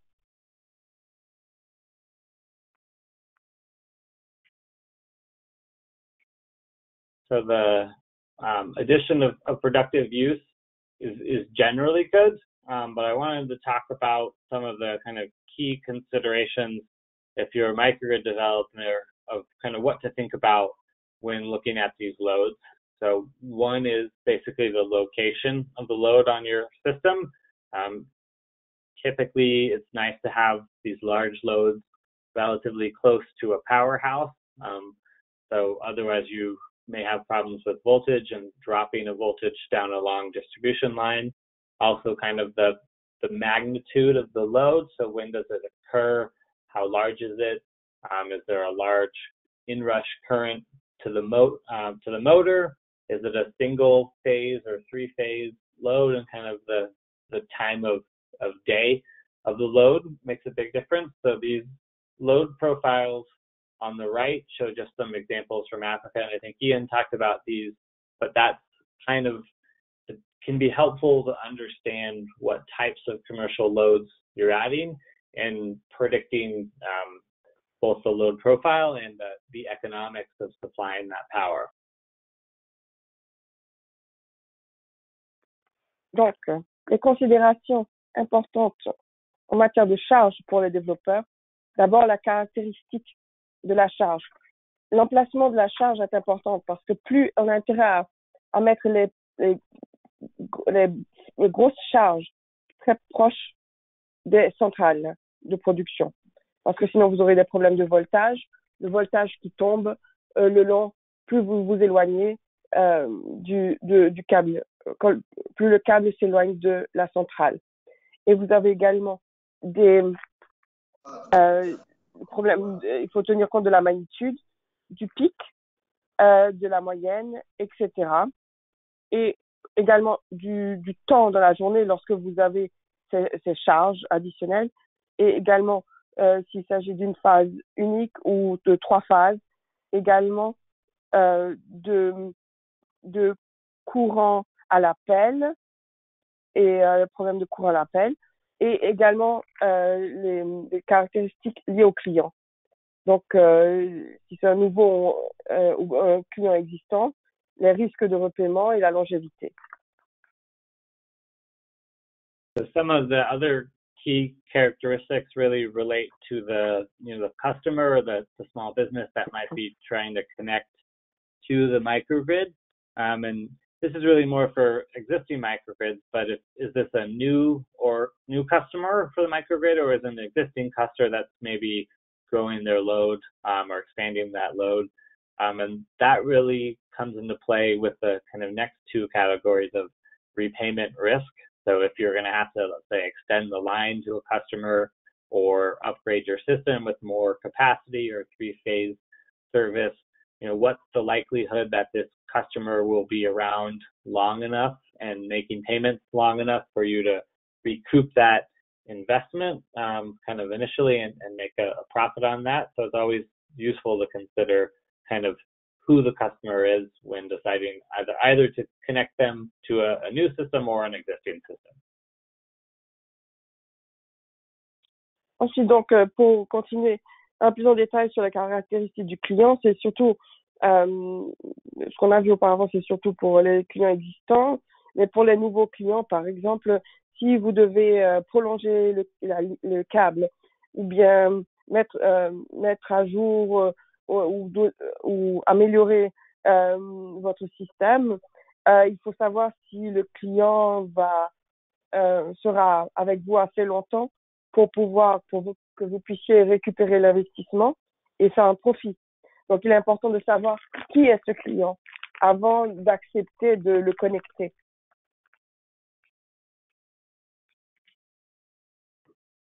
So next, I just wanted to show kind of some examples of the types of equipment you might see in some of these small microgrids. These are really in the kind of small commercial shop, and what the sort of power requirements for this equipment looks like. So it can range, from pretty small for things like hair clippers, just kind of 10 to 20 watts, to pretty high for commercial ovens, fryers, refrigerators. Some of these types of equipment also typically require three-phase power, where some require single-phase, possible to provide either with a microgrid, but it's a kind of design decision for the developer to start out with what type of power to provide. If they're only providing single-phase power, it's a kind of retrofit question, if it's worth it. The other kind of piece to note here is some of these equipments, the ones with large motors essentially, have a pretty large startup current. So what that means is for kind of a second, maybe even less than a second, when you turn these pieces of equipment on, they draw a lot of power. But that needs to be something that's taken into account in the design of the system to make sure the inverter of the system can handle that much power. And the last thing I want to say on this slide is, this type of equipment consumes substantially more power than the typical home use for, a light bulb, which is maybe 5 to 10 watts, or a cell phone charger at 5 watts. So you get a lot more load out of these uses, but it comes with a little bit of complexity. Donc ici, vous avez des exemples d'équipements qu'on trouve très généralement. Donc vous avez des petits équipements, des petites boutiques, par exemple, pour faire du popcorn, des friteuses, mais également vous avez des fours industriels, équipements pour les cheveux, les salons de beauté, l'impression, la photocopie, les freezers, les réfrigérateurs et les blenders. Bon, bien sûr, il faut également, en général, certains ont besoin de courants en 3 phases, d'autres en 1 phase. Donc, il faut pouvoir le déterminer.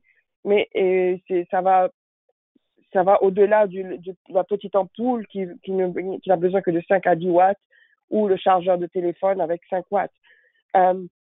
Donc, il faut savoir quelles sont les utilisations en général. Et également, il faut tenir compte de ce qu'on appelle le startup current, c'est le courant au démarrage. Il est important de considérer une petite marge parce que le courant utilisé au démarrage est supérieur au courant utilisé après le démarrage. Donc, il faut pouvoir accommoder cela.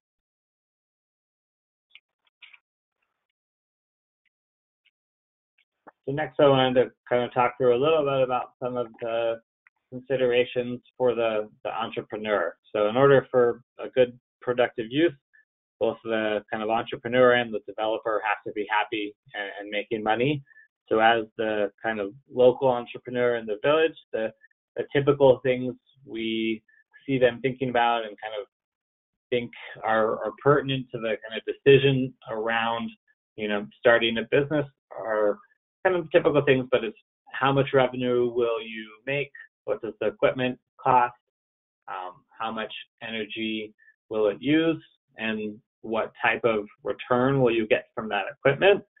So the chart on the right just shows kind of an example business case for an egg incubator. So relatively small appliance, 100 watts, costs about $100. So it's not particularly cheap, but maybe affordable on a financing program or something like that.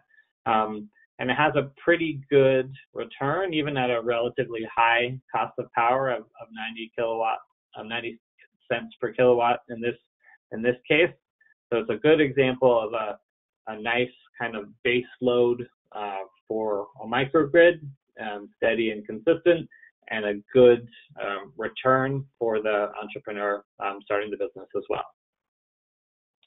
Donc, les choses dont il faut tenir compte pour que l'entrepreneur soit content, pour qu'il veuille investir, c'est il y a certaines caractéristiques commerciales, par exemple les estimations de revenus, les coûts d'équipement,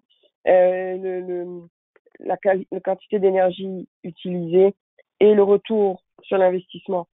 Alors ici, vous avez un petit exemple typique d'une utilisation d'une application, un incubateur pour les œufs, donc relativement modeste, qui coûte $100 et qui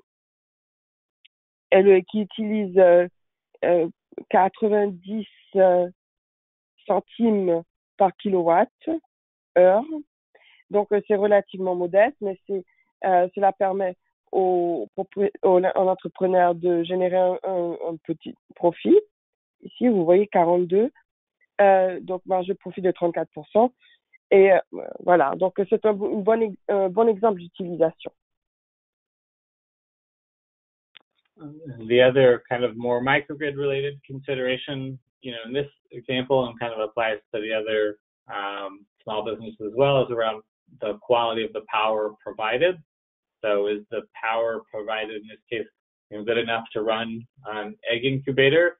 This is something that is fairly sensitive to power availability, so the power reliability needs to be pretty high in terms of if the power turns off for a large amount of time, that can impact this type of business quite a bit, and the costs, and then essentially, in the alternative sources of power. For an incubator, there aren't a lot of alternative sources of power, but for some things like a mill, the alternative sources like a straight diesel drive machine are pretty readily available, at least in Africa.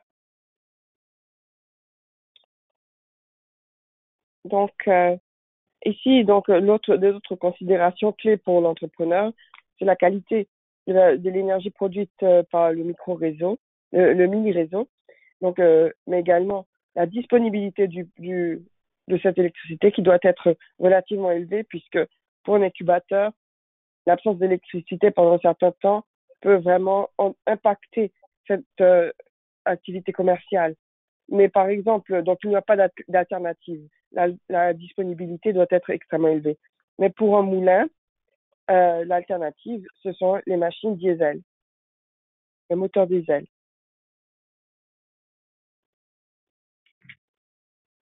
So the next slide shows another example, and this is a much larger example in terms of the capital cost, but it shows the potential benefit of providing clean energy and clean water in the same system. So this is based on Jibu. It's a company that's operating in Uganda and selling these systems and what one of their systems would look like on a microgrid. So the capital cost to supply, in this case, a 200 household village with all the water they would need, and this is just for kind of drinking water and other things, not all the water they would need, but purified water needs is pretty high in terms of the, it's about $20,000 for the system. But again, even at local electricity, microgrid prices and local water prices, what people are paying now for treated water, the potential profit margin, the potential gain for the developer and the community is quite large. But this is certainly, the type and scale of a system what would require some kind of co-development or likely require some kind of co-development and co-financing for implementation. Donc ensuite, un autre exemple, c'est une petite entreprise de traitement de l'eau. Donc ici, c'est pour une entreprise qui s'appelle Jibu en Ouganda, qui vend ce type de système. Avec les coûts en capitaux sont relativement élevés, c'est pour environ 200 maisons dans un village, pour la fourniture d'eau et d'eau purifiée. Alors bien entendu, l'investissement en capitaux est beaucoup plus important. Il s'agit de $20,000 pour le système. Et pour un petit, assuré par un petit mini-réseau local pour la fourniture de l'eau, avec des marges de profit relativement intéressantes pour la communauté et pour le développeur. C'est un système qui va cependant demander un co-développement et un cofinancement pour sa mise en œuvre.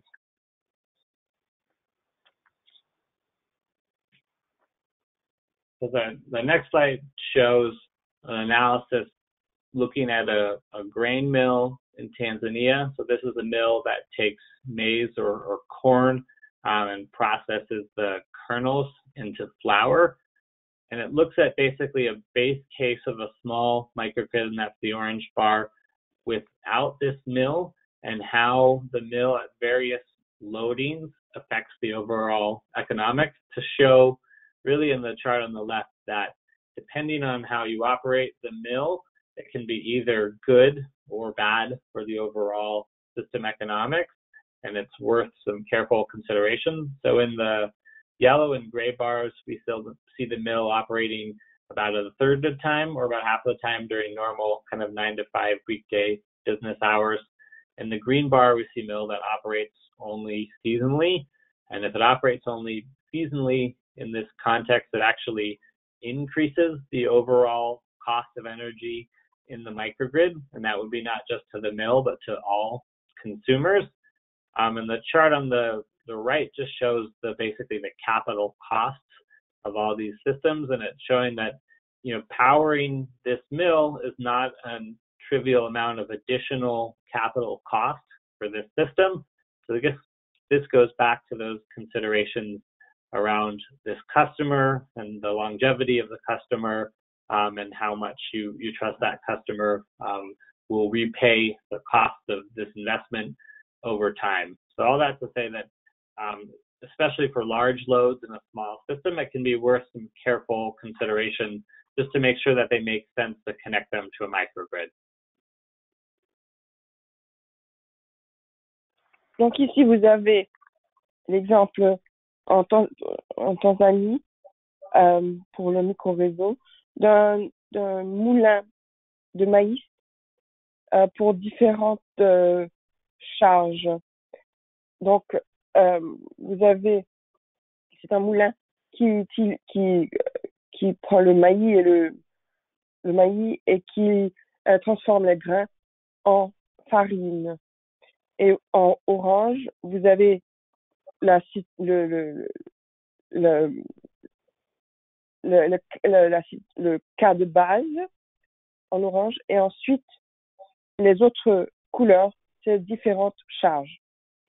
Pour différentes charges. Donc, vous pouvez voir ainsi que ça peut être bon ou mauvais du point de vue économique d'alimenter ce moulin pour certaines charges. En jaune, c'est lorsque le moulin fonctionne un tiers. En gris, lorsqu'il fonctionne à 50%. Et en vert, lorsqu'il fonctionne au cours d'une seule saison, qu'il est saisonnier. Donc, vous pouvez voir qu'il y a différentes charges et différents coûts pour le micro-réseau, pour tous les consommateurs de ce micro-réseau.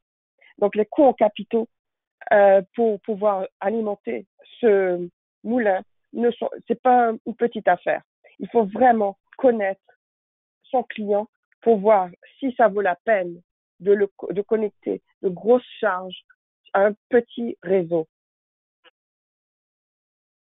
Et bien sûr, savoir combien de temps ce client va rester avec vous pour savoir si vous allez récupérer votre investissement ou non.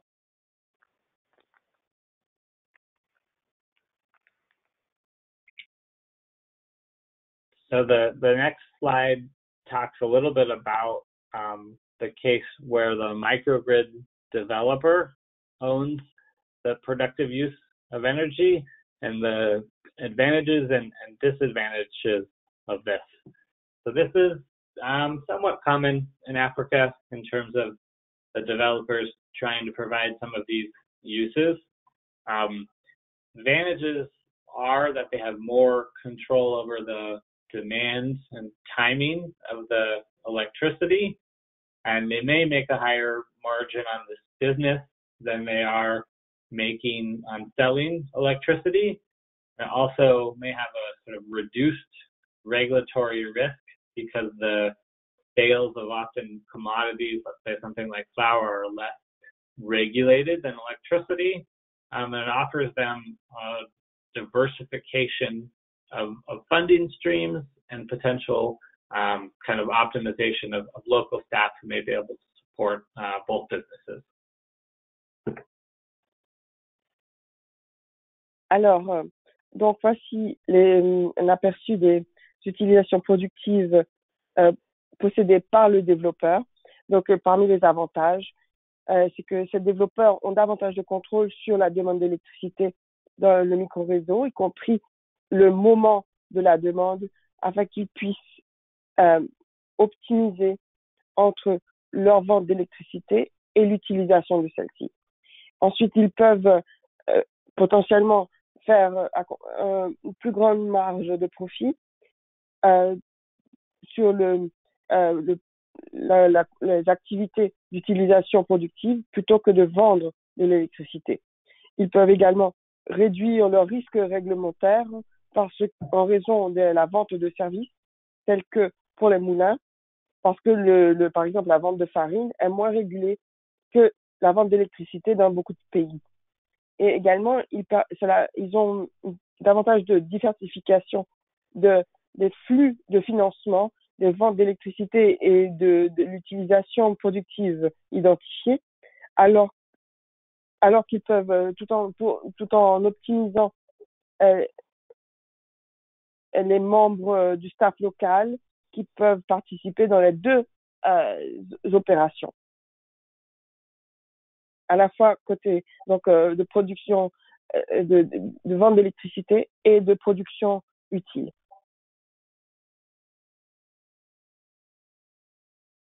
So this does have some potential disadvantages as well, in that, you know, setting up and running some of these businesses may be on beyond both the kind of financial and technical means of some developers, and that they may not have the, you know, additional resources to buy something like a large water treatment system, or the kind of local skills and knowledge to run that business. And adding that complexity to their operations may result in them losing focus from their primary responsibility, which is selling energy. Other disadvantage of this is, in this case, you know, a lot of the economic benefit of the productive use goes to the developer rather than the local community. And if the developer's business is in competition with other productive use businesses, this could create tensions in the community, or tensions between at least the microgrid system and the community in that case where those businesses are overlapping.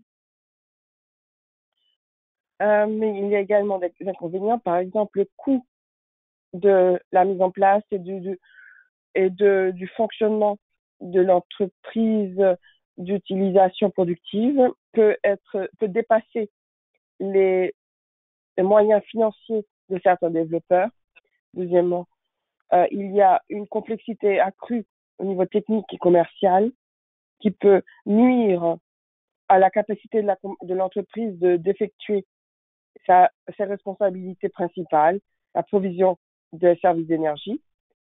Et ensuite, troisièmement, le développeur peut ne pas avoir les compétences locales et l'expérience ou les connaissances pour gérer cette opération commerciale. Ensuite, l'impact, l'avantage économique de l'utilisation productive peut faire que beaucoup de développeurs peut aller plutôt aux développeurs qu'à la communauté.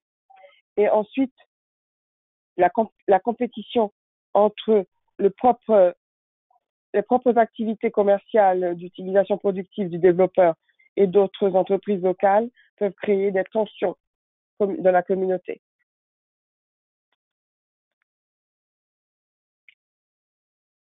So here are a couple examples of what we mean by developer-owned productive use. But there's one in Tanzania where the developer is running a maize mill for producing flour and selling it to the local communities, and also running freezers to make ice to sell to local fishermen and also their own fishing business. There's another one in Uganda focused around milling of flour.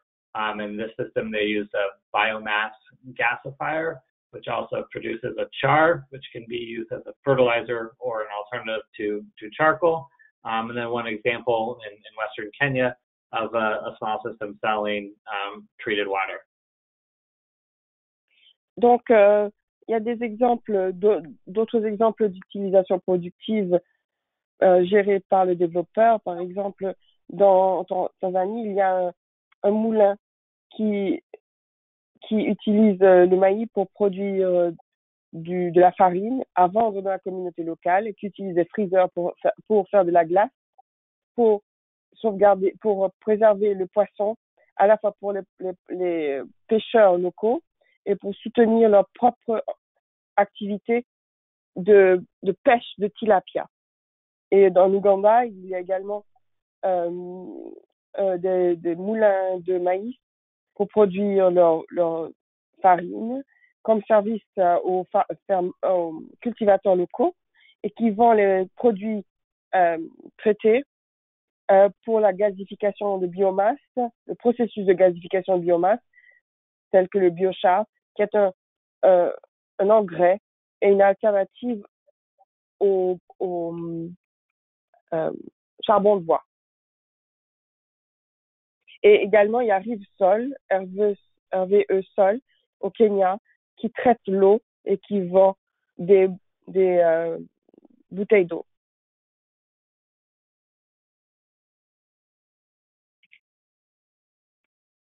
So I wanted to spend the last couple of slides talking about what we've seen as some kind of strategies to encourage productive use. And I separated this into this first slide covers basically developers or non-governmental organizations. So we see a lot of organizations providing kind of training and capacity building to local communities about how to start businesses, how to run businesses, how to understand value change. And there's been some success with that. It can be a bit of a slow process. It does have impact and it does work. It can be a little bit difficult to scale because it does involve a lot of hands-on work. Financing of equipment seems to be somewhat successful in that often you saw some of the prices for the equipment is the upfront cost of purchasing a variety of these productive use appliances can be quite high. So we see a lot of developers and some NGOs offering pay-as-you-go models for various types of equipment, and then with interest, the equipment is paid off over the course of typically something like 6 months, but maybe up to a year. Seen a couple developers creating sort of special zones in their microgrids for productive use. So kind of encouraging a commercial center in a rural village, perhaps, and also having that commercial center maybe near their microgrid, so it's easy to supply power to, and they may be able to supply, three-phase high-quality power to that center, and supply maybe single-phase power out further out to the homes, and also sometimes special tariffs with lower rates or lower rates either during the day or just for larger amounts of consumption to help encourage productive use.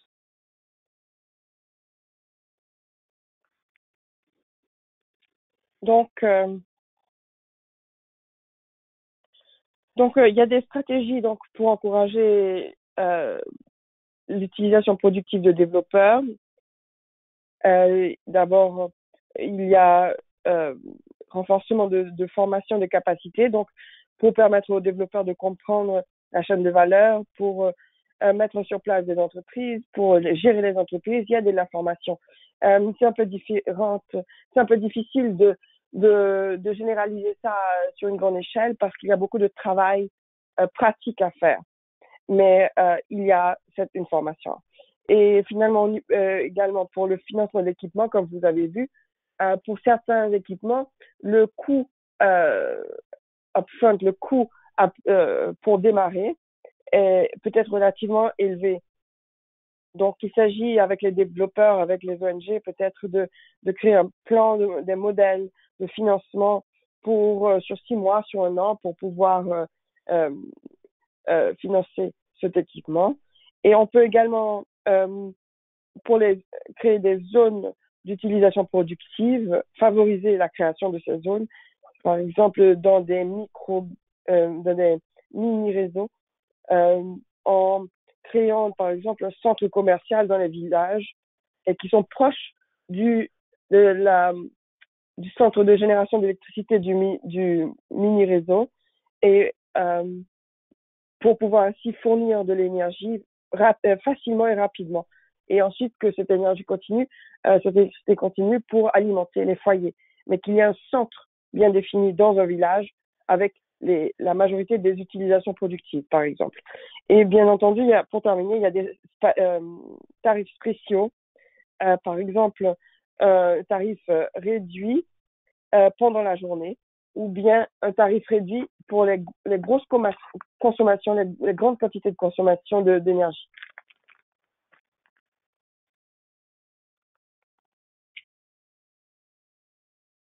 So a few other strategies we've seen to encourage productive use are that it's either required or incentivized as part of a tender for projects, and that tender includes, government or development bank funding.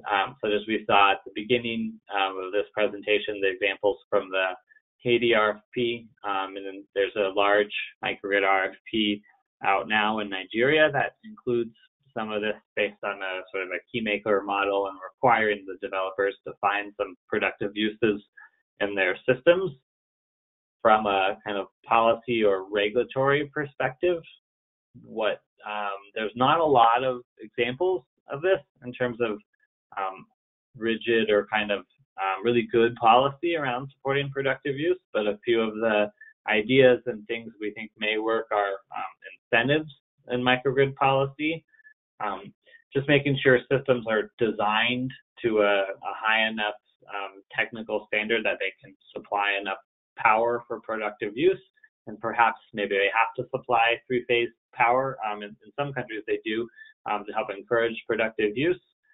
Also, many countries have a kind of cost-reflective tariff for their microgrids, allowing things like appliance financing within the construct of that tariff may help encourage productive use. Also, if the developers can kind of recoup some of that cost.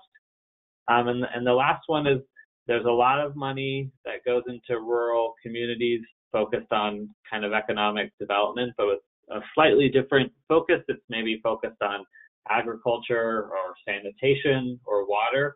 I think there is a real opportunity to do more kind of optimized rural development around kind of the co-provision of things like energy and water or energy and agricultural commodities. That will really help encourage and stimulate productive use, because that's where a lot of the income in these communities comes from. So if you can stimulate income, you can also allow for more investment and more growth and load.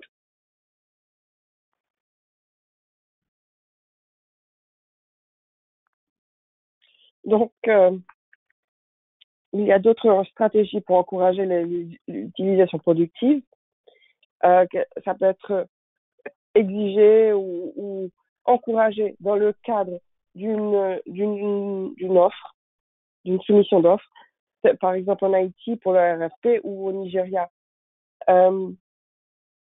Donc, et puis il n'y a pas beaucoup pour trouver la politique énergétique et réglementaire pour favoriser l'utilisation productive. Il n'y a pas beaucoup d'exemples là-dessus, mais on peut utiliser des encouragements financiers ou bien avoir des standards dans la conception du système qui soient assez importants, assez élevés, afin d'assurer la fourniture d'électricité pour les utilisations productives et aussi toujours dans cette politique énergétique et réglementaire, permettre dans le cadre de la calculation de tarifs d'avoir des tarifs qui reflètent les coûts et également de financer l'achat d'appareils électriques dans le cadre de cette utilisation productive et de permettre ainsi aux développeurs de récupérer les coûts, les investissements. Ensuite, il y a une véritable opportunité ici pour faire davantage, pour optimiser le développement et l'électrification des zones rurales en co-développement avec des programmes surtout par exemple d'agriculture, de sanitation et de traitement de l'eau pour stimuler l'utilisation productive, va stimuler la création de revenus et grâce à également une stimulation au niveau du gouvernement.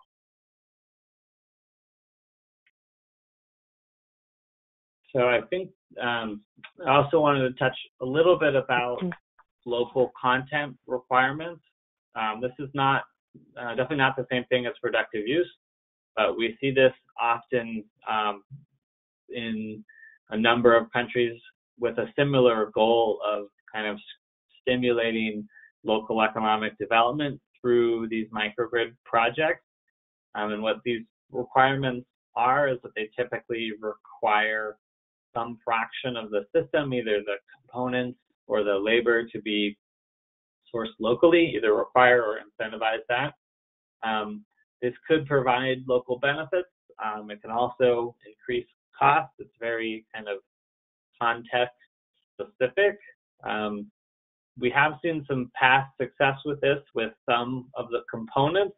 These are things that are typically, more easily manufactured locally, like racking for the solar panels, powerhouses for the batteries and equipment, which are either kind of metal boxes or construction or concrete buildings, as well as some local sourcing of or manufacturing of trackers, metering, wiring, and local sourcing of construction material, labor, operators, and managers. So I just wanted to mention that as another possible idea for the larger kind of context and environment in Haiti, where the policy and regulatory framework for minigrids is being developed.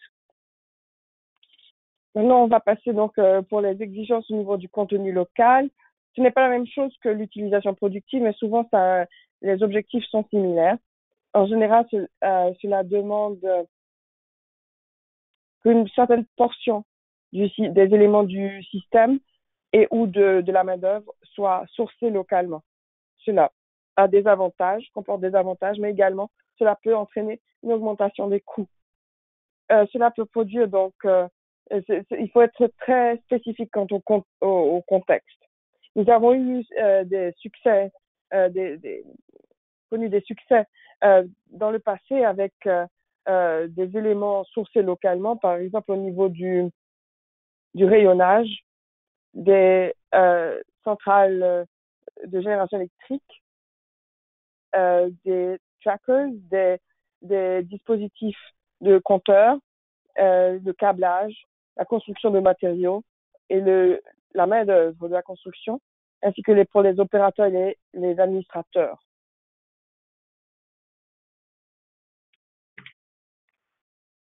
So the last slide, I kind of just wanted to open it up for discussion, and the couple questions I had on here, and feel free to ask, others, or what types of productive use make the most sense in Haiti for local income generation, and how might these be encouraged in the regulatory process? Are there any lessons from the microgrids that EarthSpark or others have built in Haiti on what are successful ways to encourage productive use? These might be things like the financing of appliances or training, but perhaps there's been some success there that we could learn from and leverage. And then if there are any kind of questions or feedback on the RFP or other general suggestions. Donc maintenant, on va passer au volet discussion, les points de discussion. Par exemple, quel type d'utilisation productive sont plus indiqués pour la génération de revenus locaux en Haïti. Et est-ce que vous avez tiré des leçons des micro-réseaux existants en Haïti sur la manière d'encourager l'utilisation productive, par exemple au niveau de la formation, etc., et du financement, etc. Est-ce que vous avez des questions ou tout simplement un retour d'information sur les exigences de la RFP? Et est-ce que vous avez des suggestions en matière de politique et de réglementation pour Haïti? Donc, ce sont les points de discussion. Vous avez la parole.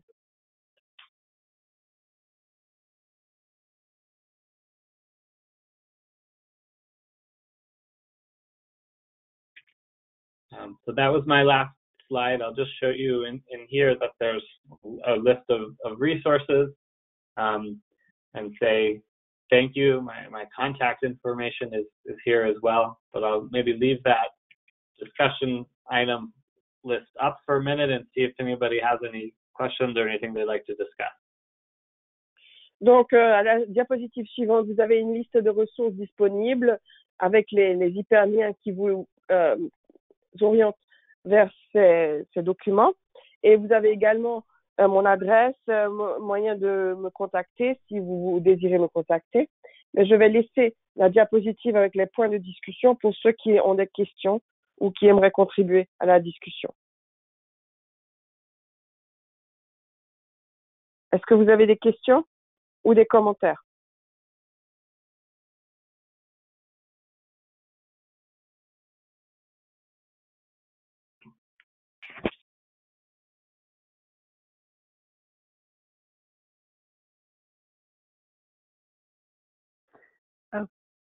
Okay, well, I guess if there aren't any questions, this is Sadie Cox again from NREL. And thanks very much, Sam, for the presentation. And as Sam mentioned, we're very happy to answer questions that might come up as you're reviewing the materials in more detail. So feel free to reach out to Sam or to me or others that have presented over the last couple of days.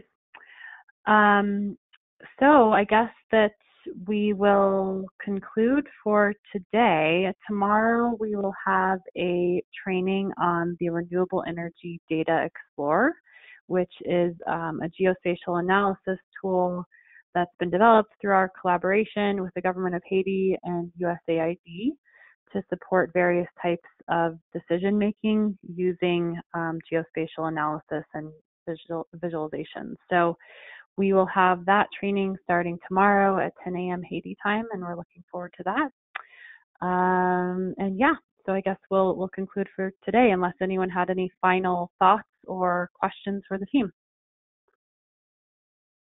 Donc, puisque personne ne semble avoir de questions, nous allons donc conclure cette présentation pour aujourd'hui. Et vous rappelez donc que demain, nous avons une formation sur l'explorer de données RE, et qui est un outil géospatial développé en collaboration avec le gouvernement haïtien, et donc pour la géolocalisation spatiale et la visualisation. Donc, cette formation aura lieu demain à 10h, heure locale haïtienne.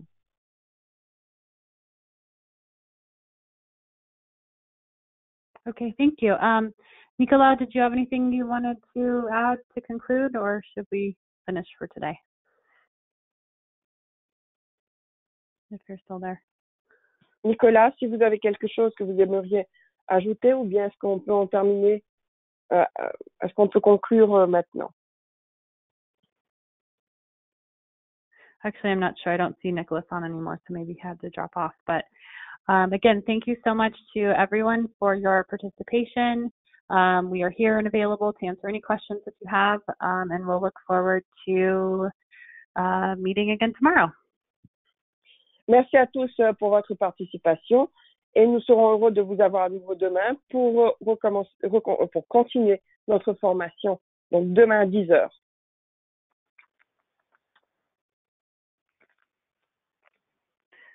Okay, thanks everyone. Bye. Merci à tout le monde. Thank you, Natalie. You're welcome, sir. Au revoir. Au revoir. Yeah, thank you so much, Natalie. You've been fantastic. Thank you. Oh, you're welcome. Thank you, Sadie. Okay, we'll talk to you tomorrow. Okay, bye. Bye-bye. Au revoir.